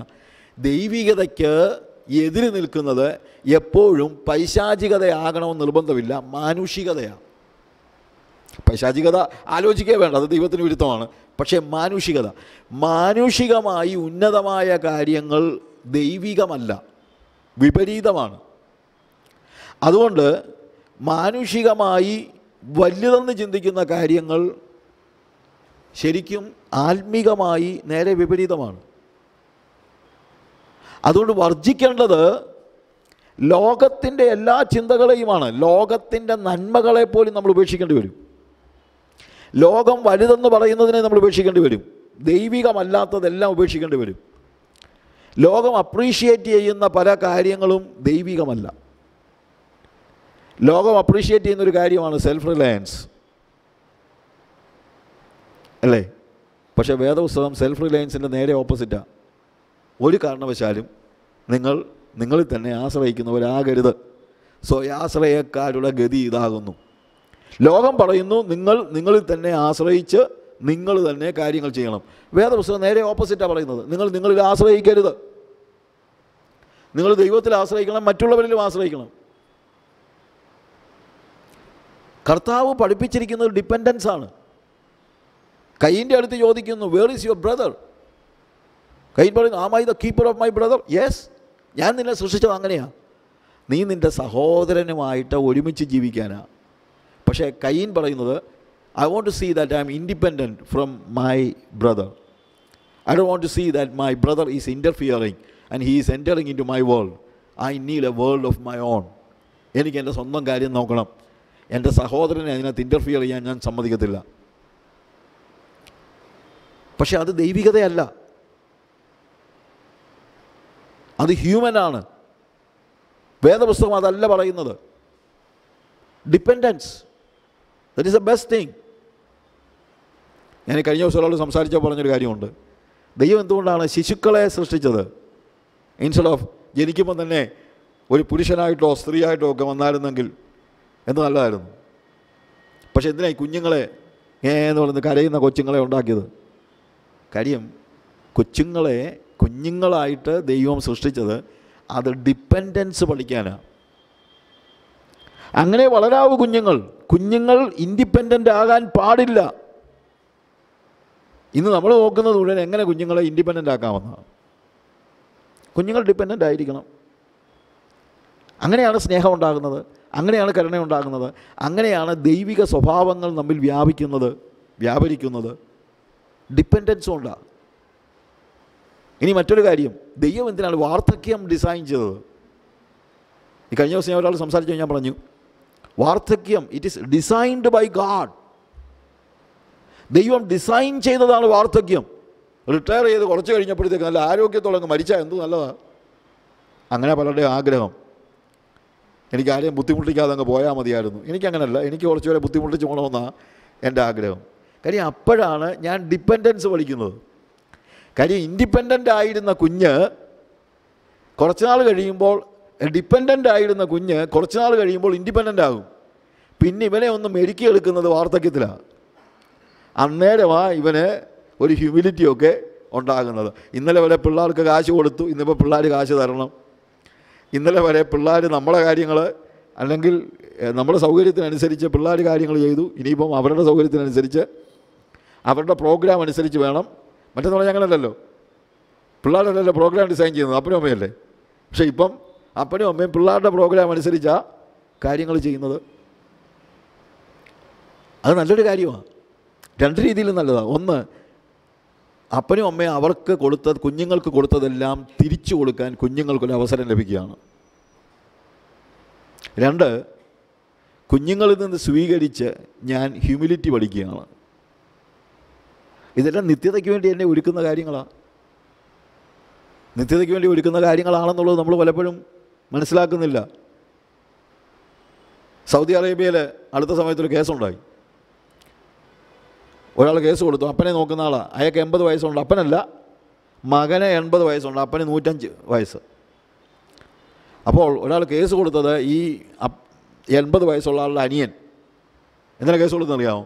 അപ്പനെ ശുശ്രൂഷിക്കാൻ എനിക്ക് അവസരം കിട്ടുന്നില്ല, അതുകൊണ്ട് അപ്പനെ എനിക്ക് വിട്ടുതരാൻ കോടതി കേസ് കൊടുത്തിരിക്കുക. അപ്പോൾ മൂത്ത ആളും കേസ് കൊടുത്തു. മൂത്ത ആൾ പറഞ്ഞു, എൻ്റെ അപ്പനെ ശുശ്രൂഷിക്കുന്നതിൽ എനിക്ക് ലഭിക്കുന്ന ആ ആത്മീയ അല്ലെങ്കിൽ സ്പിരിച്വൽ അല്ലെങ്കിൽ എൻ്റെ അനിയൻ തട്ടിയെടുക്കാൻ പരിശ്രമിക്കുന്നു, അതുകൊണ്ട് അപ്പനെ എനിക്ക് തന്നെ വേണം. ഒരു കോടതി വല്യപ്പൻ്റെ മൂത്ത ആളുടെ കൂടെ നിന്നു. കോടതി മൂത്ത ആളുടെ കൂടെ നിന്നു. നടന്ന സംഭവമാണ്. ഇവിടെ ആണെങ്കിൽ അങ്ങോട്ടും ഇങ്ങോട്ടും ഇട്ട് തട്ടുക. ഞാൻ പറയാറുണ്ട്, ചെറിയ പ്രായത്തിൽ പിള്ളേർ അപ്പൻ്റെ പേരിൽ വഴക്കുണ്ടാക്കും. എൻ്റെ അപ്പയാ ഉടനെ ഇളയ വെച്ചോളൂ, അല്ല എൻ്റെയാ, എൻ്റെ അപ്പനാ, എൻ്റെ ഡാഡിയാ. ഉടനെ പറഞ്ഞു, അല്ല നിൻ്റെ അല്ല, എൻ്റെ ഡാഡിയാ എന്ന് പറയുമായിരുന്നു കൊച്ചിലെ. പക്ഷെ പ്രായമാകുമ്പോൾ പറയും, നിൻ്റെ ഡാഡിയാ, എടുത്തോ. ഇതാണ് ലോകം. ആ ലോകത്തെ ഫോളോ ചെയ്യാനല്ല ദൈവം ഉദ്ദേശിക്കുന്നത്. ഭക്തികേട്, അൺഗോഡ്ലിനെസ്, വാട്ട് എവർ വേൾഡ്ലി, അതിനെ നമ്മൾ എന്ത് ചെയ്യണം? നമ്മൾ റിനൗൺസ് ചെയ്യണം, ഉപേക്ഷിക്കണം.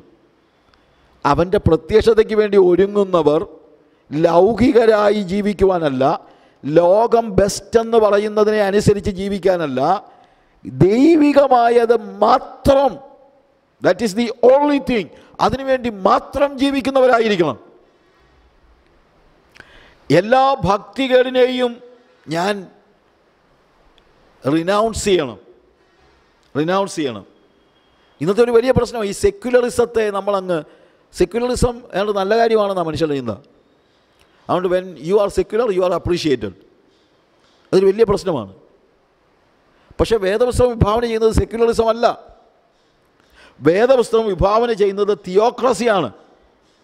V are not secular, V R godly and God is our king.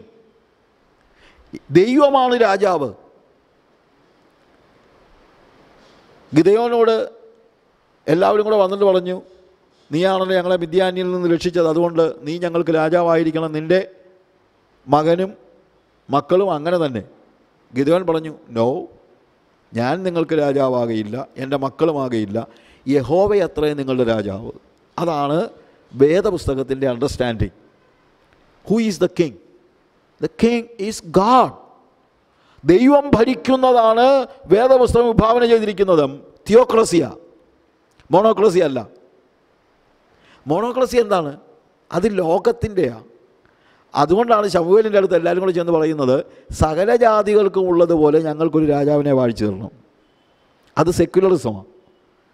മോണോക്രസി എന്ന് പറയുന്നത് ലോകത്തിൻ്റേതാണ്, ദൈവത്തിൻ്റേതല്ല. തിയോക്രസിയാണ് ദൈവത്തിൻ്റേത്. ഡെമോക്രസിയും ദൈവികമല്ല.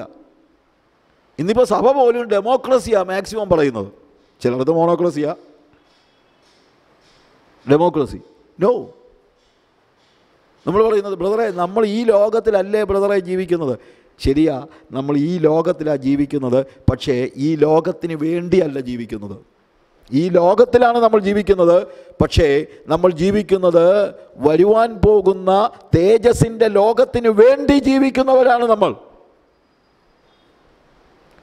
അതുകൊണ്ട് നമ്മുടെ ജീവിതത്തെ നമ്മൾ ക്രമീകരിക്കേണ്ടത് ലോകത്തിൻ്റെ നന്മ നോക്കിയല്ല, ദൈവികത എന്താണോ അത് നോക്കിയാണ്.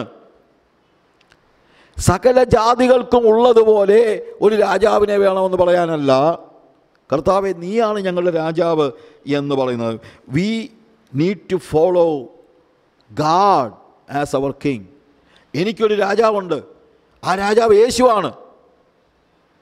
ഞാൻ ഈ ലോകത്തിൽ ജീവിക്കുന്നുണ്ട്. ഈ ലോകത്തിൽ രാജ്യമുണ്ട്, നിയമമുണ്ട്, എല്ലാം ഉണ്ട്. ഞാൻ ഈ രാജ്യത്തിൻ്റെ മുഴുവൻ നിയമങ്ങളും അനുസരിക്കാൻ തയ്യാറാണ്. എപ്പോൾ വരെ എന്ന് ചോദിച്ചാൽ അത് യേശുവിൻ്റെ നിയമങ്ങൾക്ക് വിരുദ്ധമല്ലാത്ത കാലത്തോളം. യേശുവിൻ്റെ നിയമവും രാജ്യത്തിൻ്റെ നിയമവും രണ്ട് തട്ടിലായാൽ എനിക്ക് തിരഞ്ഞെടുക്കാൻ കഴിയുന്നത് യേശുവിൻ്റെ നിയമം മാത്രമാണ്. കാര്യം ആത്യന്തികമായി യേശുവാണ് എൻ്റെ രാജാവ്. അല്ലാത്ത കാലത്തോളം ഞാൻ ഈ രാജ്യത്തിൻ്റെ എല്ലാ നിയമങ്ങളും അനുസരിക്കുന്ന ആളാണ്. എല്ലാ നിയമങ്ങളും അതിന് ഞാൻ തയ്യാറാണ്. പക്ഷേ if you ask me who is your king, I will tell it is Jesus. ഈ ഒരൊറ്റ കാര്യത്തിൻ്റെ പേരിലാണ് 1-ാം നൂറ്റാണ്ടിൽ 10,000-കണക്കിന് ക്രിസ്ത്യാനികൾ കൊല ചെയ്യപ്പെട്ടത്. നിങ്ങൾക്കറിയാമോ?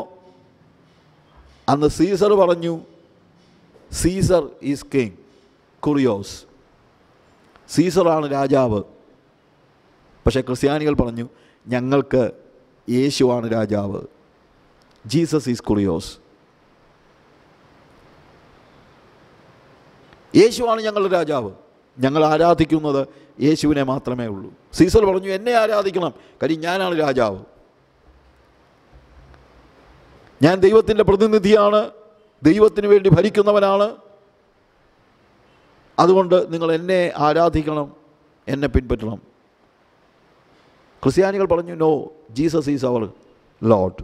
ഈ ഒരൊറ്റ ഏറ്റുപറച്ചിലിൻ്റെ പേരിൽ ആയിരക്കണക്കിന് ആളുകൾക്ക് ജീവൻ കൊടുക്കേണ്ടി വന്നു. പ്രിയമുള്ളവരെ, ആരാ നിങ്ങളുടെ രാജാവ്? യേശുവാണോ രാജാവ്? എൻ്റെ രാജാവ് യേശുവാണ്. ആ രാജാവായ യേശു വരുന്നു. ആ ലോകത്തിനുള്ളവനാണ് ഞാൻ. അതുകൊണ്ട് ഞാൻ ഈ ഭൂമിയിൽ ജീവിക്കുമ്പോൾ ആ ലോകത്തിന് വേണ്ടി എന്നെ തന്നെ ഒരുക്കുകയാണ് ഞാൻ. ദൈവികതയോട് ഞാൻ അറ്റാച്ച്ഡ് ആയിരിക്കണം. പ്രപഞ്ചമോഹങ്ങളിൽ നിന്ന് ഞാൻ ഡിറ്റാച്ച്ഡ് ആയിരിക്കണം. പാപം എങ്ങനെയാണ് ഉണ്ടാകുന്നതെന്ന് നമ്മൾ വായിക്കുന്നത്, ഓരോരുത്തൻ, യാക്കോബിൻ്റെ ലേഖനത്തിൽ യാക്കോബ് പറയുകയാണ്, ഓരോരുത്തൻ സ്വന്തം മോഹങ്ങളിൽ ആകർഷിക്കപ്പെട്ട് വശീകരിക്കപ്പെടുകയാലാണ് പാപം ചെയ്യുന്നത്. മോഹം ഗർഭം ധരിച്ച് പാപത്തെ പ്രസവിക്കുന്നു, പാപം മുഴുത്തിട്ട് മരണത്തെ പെറുന്നു. അപ്പോൾ എൻ്റെ മോഹവും പിശാചിൻ്റെ സജഷൻസും കൂടെ ചേരുമ്പോഴാണ് പാപത്തെ ഗർഭം ധരിക്കുന്നത്. ഇതിനകത്ത് ഏതെങ്കിലും ഒരു ഏജൻറ്റേ ഉള്ളെങ്കിൽ പാപത്തെ പ്രസവിക്കത്തില്ല. ഇനി മോഹം മാത്രമേ ഉള്ളൂ എന്ന് വയ്ക്കുക, പിശാച് സജഷൻസൊക്കെ കൊണ്ട് തന്നില്ലെങ്കിൽ ചിലപ്പം ഗർഭധാരണം നടന്നില്ലെന്നിരിക്കും. തിരിച്ചും പിശാച് സജഷൻസ് കൊണ്ടുവന്നു, എനിക്ക് മോഹമില്ലെങ്കിൽ ഗർഭധാരണം നടക്കത്തില്ല. അപ്പോൾ ഏതെങ്കിലും ഒരു ഏജൻറ്റ് പിന്മാറണം. പിന്നെ പിശാചിനോട് ഇപ്പോൾ പറയാൻ പറ്റുമോ, പിശാചെ എന്നെ പ്രലോഭിപ്പിക്കരുത് കേട്ടോ എന്ന് പറയാൻ പറ്റുമോ? അത് അവൻ്റെ ജോലി, അവൻ ചെയ്യും. അപ്പോൾ അവനെ നമുക്ക് ചേഞ്ച് ചെയ്യാൻ പറ്റത്തില്ല. പിന്നെ ആകെപ്പാടെ ചെയ്യാൻ പറ്റുന്നത് നമ്മൾ ചേഞ്ച് ആകുക. എന്താണ്? മോഹങ്ങളിൽ നിന്ന് നമ്മൾ വിടുതൽ പ്രാപിക്കുക എന്നുള്ളതേ ഉള്ളൂ. ലോകത്തിൻ്റെ, പ്രപഞ്ചത്തിൻ്റെ മോഹങ്ങളെ, അതിനോട് നോ പറയാനുള്ള ആ സ്ട്രെങ്ത് നമുക്കുണ്ടാകണം. അതിനാണ് ദൈവകൃപ. സകല മനുഷ്യർക്കും രക്ഷാകരമായ ദൈവകൃപ ഉദിച്ചുവല്ലോ. എന്നിട്ടാണ് പറയുന്നത്, ആ കൃപ നിങ്ങളുടെ മേൽ ഉദിച്ചതുകൊണ്ട് ഈ കൃപ പാപം ചെയ്യാനുള്ള കൃപയല്ല, പ്രത്യുത പ്രപഞ്ചമോഹങ്ങളിൽ നിന്ന്, ഭക്തികളിൽ നിന്ന് നിങ്ങളെ വിടുവിക്കുന്ന കൃപയാണ്, നിങ്ങളെ വിശുദ്ധിയിലേക്ക് നയിക്കുന്ന കൃപയാണ്. ഹവ്വ മോഹിച്ചു, അവൾ പാപത്തിൽ വീണുപോയി. ജഡമോഹം, കൺമോഹം, ജീവനത്തിൻ്റെ പ്രതാപം എല്ലാം അതിനകത്ത് തന്നെയുണ്ട്. അവൾ ആ പഴം കണ്ടു, അത് കാണാൻ ഭംഗിയുള്ളതും കൺമോഹം, തിന്മാൻ രുചിയുള്ളതും ജഡമോഹം, ജ്ഞാനം പ്രാപിപ്പാൻ കാമ്യവും ജീവനത്തിൻ്റെ പ്രതാപം എന്ന് കണ്ട് അവൾ പിശാചിൻ്റെ സജഷൻ കേട്ട് പറിച്ച് തിന്നു, ഭർത്താവിനും കൊടുത്തു. മോഹമാണ് പ്രശ്നം ഉണ്ടാക്കിയത്. ആഖാൻ പാപം ചെയ്തു. അവനോട് ചോദിച്ചത്, എന്താ കുഞ്ഞേ നീ ഇത് ചെയ്തത്? ഞാൻ ഈ ബാബിലോണിയ മേലങ്കിയൊക്കെ കണ്ടപ്പം ഞാൻ കണ്ടു, മോഹിച്ചു, എടുത്തു. അവിടെയാണ് നമ്മൾ കൃപ ആവശ്യമായിരിക്കുന്നത്. കൃപ. യേശുക്രിസ്തുവിൻ്റെ വരവിന് മുമ്പ് ഒരുപക്ഷെ നിയമമുണ്ടായിരുന്നു, പക്ഷേ അത് അനുസരിക്കത്തക്ക രീതിയിലുള്ള കൃപയില്ലായിരുന്നു. പക്ഷേ ഇപ്പോൾ അനുസരിക്കാനുള്ള കൃപയാണ് ഉള്ളത്. ദാവീദ് കണ്ടു, മോഹിച്ചു, ഊരിയാവിൻ്റെ ഭാര്യയെ എടുത്തു. അവനവൻ്റെ മോഹത്തോട്, പ്രപഞ്ചമോഹത്തോട്, ജഡമോഹത്തോട് നോ പറയാൻ കഴിഞ്ഞില്ല. ലോകവും അതിൻ്റെ മോഹവും ഒഴിഞ്ഞു പോകും. ദൈവേഷ്ടം ചെയ്യുന്നവനോ എന്നേക്കും ജീവിക്കും. പിന്നെ ഇവിടെ കോൺട്രാസ്റ്റ് വരികയാണ്. എന്താണ്? ലോകവും അതിൻ്റെ മോഹവും ഒരു സൈഡിൽ, അടുത്തതെന്താണ്? ദൈവേഷ്ടം. അപ്പോൾ തന്നെ മനസ്സിലാക്കാം, ലോകമോഹത്തിൻ്റെ നേരെ വിപരീതമാണ് ദൈവേഷ്ടം. അപ്പം ഞാൻ എന്താണ് ഫോളോ ചെയ്യേണ്ടത്? ഞാൻ ഫോളോ ചെയ്യേണ്ടത് ദൈവേഷ്ടം. അതിനാണ് ദൈവകൃപ. ആ ദൈവകൃപ ഉദിച്ചതുകൊണ്ട് എനിക്ക് ദൈവേഷ്ടം തിരിച്ചറിയാൻ കഴിയുന്നു. പൗലോസ് ഗലാത്യ ലേഖനം 5-ാം 24-ാം വാക്യത്തിൽ പറയുന്നത്, ക്രിസ്തുവേശുവിനുള്ളവർ ജഡത്തെ അതിൻ്റെ രാഗമോഹങ്ങളോട് കൂടെ ക്രൂശിച്ചിരിക്കുന്നു. പ്രിയമുള്ളവരെ, അവൻ്റെ പ്രത്യക്ഷതയിലുള്ള പ്രത്യാശ നമുക്കുണ്ടെങ്കിൽ നമ്മൾ ജഡത്തെ അനുസരിച്ച് നടക്കുകയില്ല. അവൻ വരാറായി. അവൻ്റെ വരവിങ്കൽ എനിക്കൊരിക്കലും എൻ്റെ ഇഷ്ടമനുസരിച്ച് ജീവിച്ച് ലോകമോഹത്തിന് എന്നെ തന്നെ കൊടുത്ത് ലജ്ജിതനാകുവാൻ എനിക്ക് ആഗ്രഹമില്ല. എൻ്റെ ഫ്ലഷിനെ, ഐ ക്രൂസിഫൈ മൈ ഫ്ലഷ്, എൻ്റെ ജഡത്തെ ഞാൻ അതിൻ്റെ രാഗമോഹങ്ങളോടുകൂടെ ക്രൂശിച്ചിരിക്കുന്നു. എന്തിനാ? അവൻ വരുന്നു. അതിനുവേണ്ടി എന്നെ ഒരുക്കണമെങ്കിൽ ഇനി ഈ രാഗമോഹങ്ങളിൽ ഞാൻ പോകാൻ കഴിയില്ല. That is my preparation. പക്ഷെ ഇപ്പോഴവൻ്റെ ജീവൻ എന്നിലേക്ക് ഒഴുകുകയാണ്. അതാണ് കൃപ. കൃപ എന്നിലേക്ക് ഒഴുകുകയാണ്. അതുകൊണ്ട് എനിക്ക് മോഹങ്ങളോട് എതിർത്ത് നിൽക്കാനുള്ള ശക്തിയുണ്ട്. പാപത്തോട് എതിർത്ത് നിൽക്കുവാനുള്ള ശക്തിയുണ്ട്. പ്രപഞ്ച മോഹങ്ങളെ ഞാനിനി അനുസരിക്കുകയില്ല. കാരണം അവൻ്റെ കൃപ എന്നിലേക്ക് ഒഴുകുകയാണ്. കൃപ പാപം ചെയ്യാനുള്ളതല്ല. കൃപ പാപത്തിൽ നിന്ന് വിടുതൽ നേടുവാനുള്ളതാണ്. നമ്മളോട് തന്നെ ഒന്ന് ചോദിക്കുക, നമ്മുടെ പ്രത്യാശ എന്താണ്? ഭാഗ്യകരമായ ഈ പ്രത്യാശ. സകല മനുഷ്യർക്കും രക്ഷാകരമായ ദൈവകൃപ ഉദിച്ചുവല്ലോ. അതുകൊണ്ട് ഭാഗ്യകരമായ ഈ പ്രത്യാശയ്ക്കായിട്ട്, എന്താണ് ഭാഗ്യകരമായ പ്രത്യാശ? അവൻ്റെ വരവിന് വേണ്ടിയുള്ള ഒരുക്കം. കാത്തുകൊണ്ട് അവൻ വരുന്നു. മഹാദൈവവും നമ്മുടെ രക്ഷകർത്താവുമായ യേശു കർത്താവിൻ്റെ വരവിനുള്ള അവൻ്റെ തേജസ്സിൽ അവൻ പ്രത്യക്ഷനാകുന്നത് കാത്തുകൊണ്ട്. അവൻ എന്തിനാ വരുന്നത്? എന്നെ അവൻ്റെ അടുത്ത് കൊണ്ടുപോകാൻ. ഹല്ലേലൂയ. ഒരു നിമിഷം നമ്മുടെ ജീവിതം ദൈവസന്നിധിയിൽ ഒന്നുകൂടെ പറയാം. കർത്താവേ, നിൻ്റെ പ്രത്യക്ഷതയ്ക്കുള്ള ഒരുക്കത്തോടുകൂടെയാണ് എനിക്ക് ജീവിക്കേണ്ടത്. അതിനുവേണ്ടി ഞാൻ എന്നെ ഒരുക്കുന്നു. കർത്താവേ, നീ വരുമ്പോൾ നിൻ്റെ മണവാട്ടിയായി, ഒരുക്കമുള്ള മണവാട്ടിയായി നിന്നെ എതിരേൽപ്പാൻ എന്നെ സഹായിക്കണമേ. കർത്താവേ, പ്രപഞ്ച മോഹങ്ങളിൽ നിന്ന്, ഭക്തികളിൽ നിന്ന് വലിയൊരു വിടുതൽ എനിക്ക് ആവശ്യമുണ്ടെന്ന് ഞാൻ മനസ്സിലാക്കുന്നു. യെസ് ലോർഡ്, ഞാനതിനെ ഞാൻ റിനൗൺസ് ചെയ്യുന്ന കർത്താവേ. ദൈവികമല്ലാത്തതെല്ലാം, ഓൾ അൺഗോഡ്ലിനെസ്, ഞാൻ പലപ്പോഴും അതിനകത്ത് എന്താ തെറ്റ് എന്നൊക്കെ ചോദിച്ചിട്ടുണ്ട്. പക്ഷേ ഐ അണ്ടർസ്റ്റാൻഡ്, ദൈവികമല്ലാത്തതെല്ലാം തെറ്റ് തന്നെയാണ്. ദൈവികമല്ലാത്തതെല്ലാം പാപം തന്നെയാണ്. അതുകൊണ്ട് ഇന്ന് രാത്രിയിൽ കർത്താവേ, ഞാൻ ഒരു പ്രാവശ്യം കൂടെ അൺഗോഡ്ലി ആയിട്ടുള്ള സകലത്തെയും ഉപേക്ഷിക്കുന്ന കർത്താവേ. പ്രപഞ്ച മോഹങ്ങൾ എന്നെ പാപത്തിലേക്ക് വലിച്ചിഴയ്ക്കുമ്പോൾ എല്ലാ മോഹങ്ങളിൽ നിന്നും വിടുതൽ പ്രാപിക്കുവാൻ ദൈവകൃപ എന്നിലേക്ക് ഒഴുക്കണമേ കർത്താവേ. ഹല്ലേലൂയ. 100% നിന്നോടുള്ള ഭക്തി മുറുകെ പിടിച്ചുകൊണ്ട്, സ്നേഹം മുറുകെ പിടിച്ചുകൊണ്ട്, നിന്നെ മാത്രം സ്നേഹിച്ചുകൊണ്ട് എൻ്റെ ജീവിതം മുന്നോട്ട് കൊണ്ടുപോകാൻ നീ എന്നെ സഹായിക്കണം. യേശുവിൻ്റെ നാമത്തിൽ തന്നെ ആമേൻ.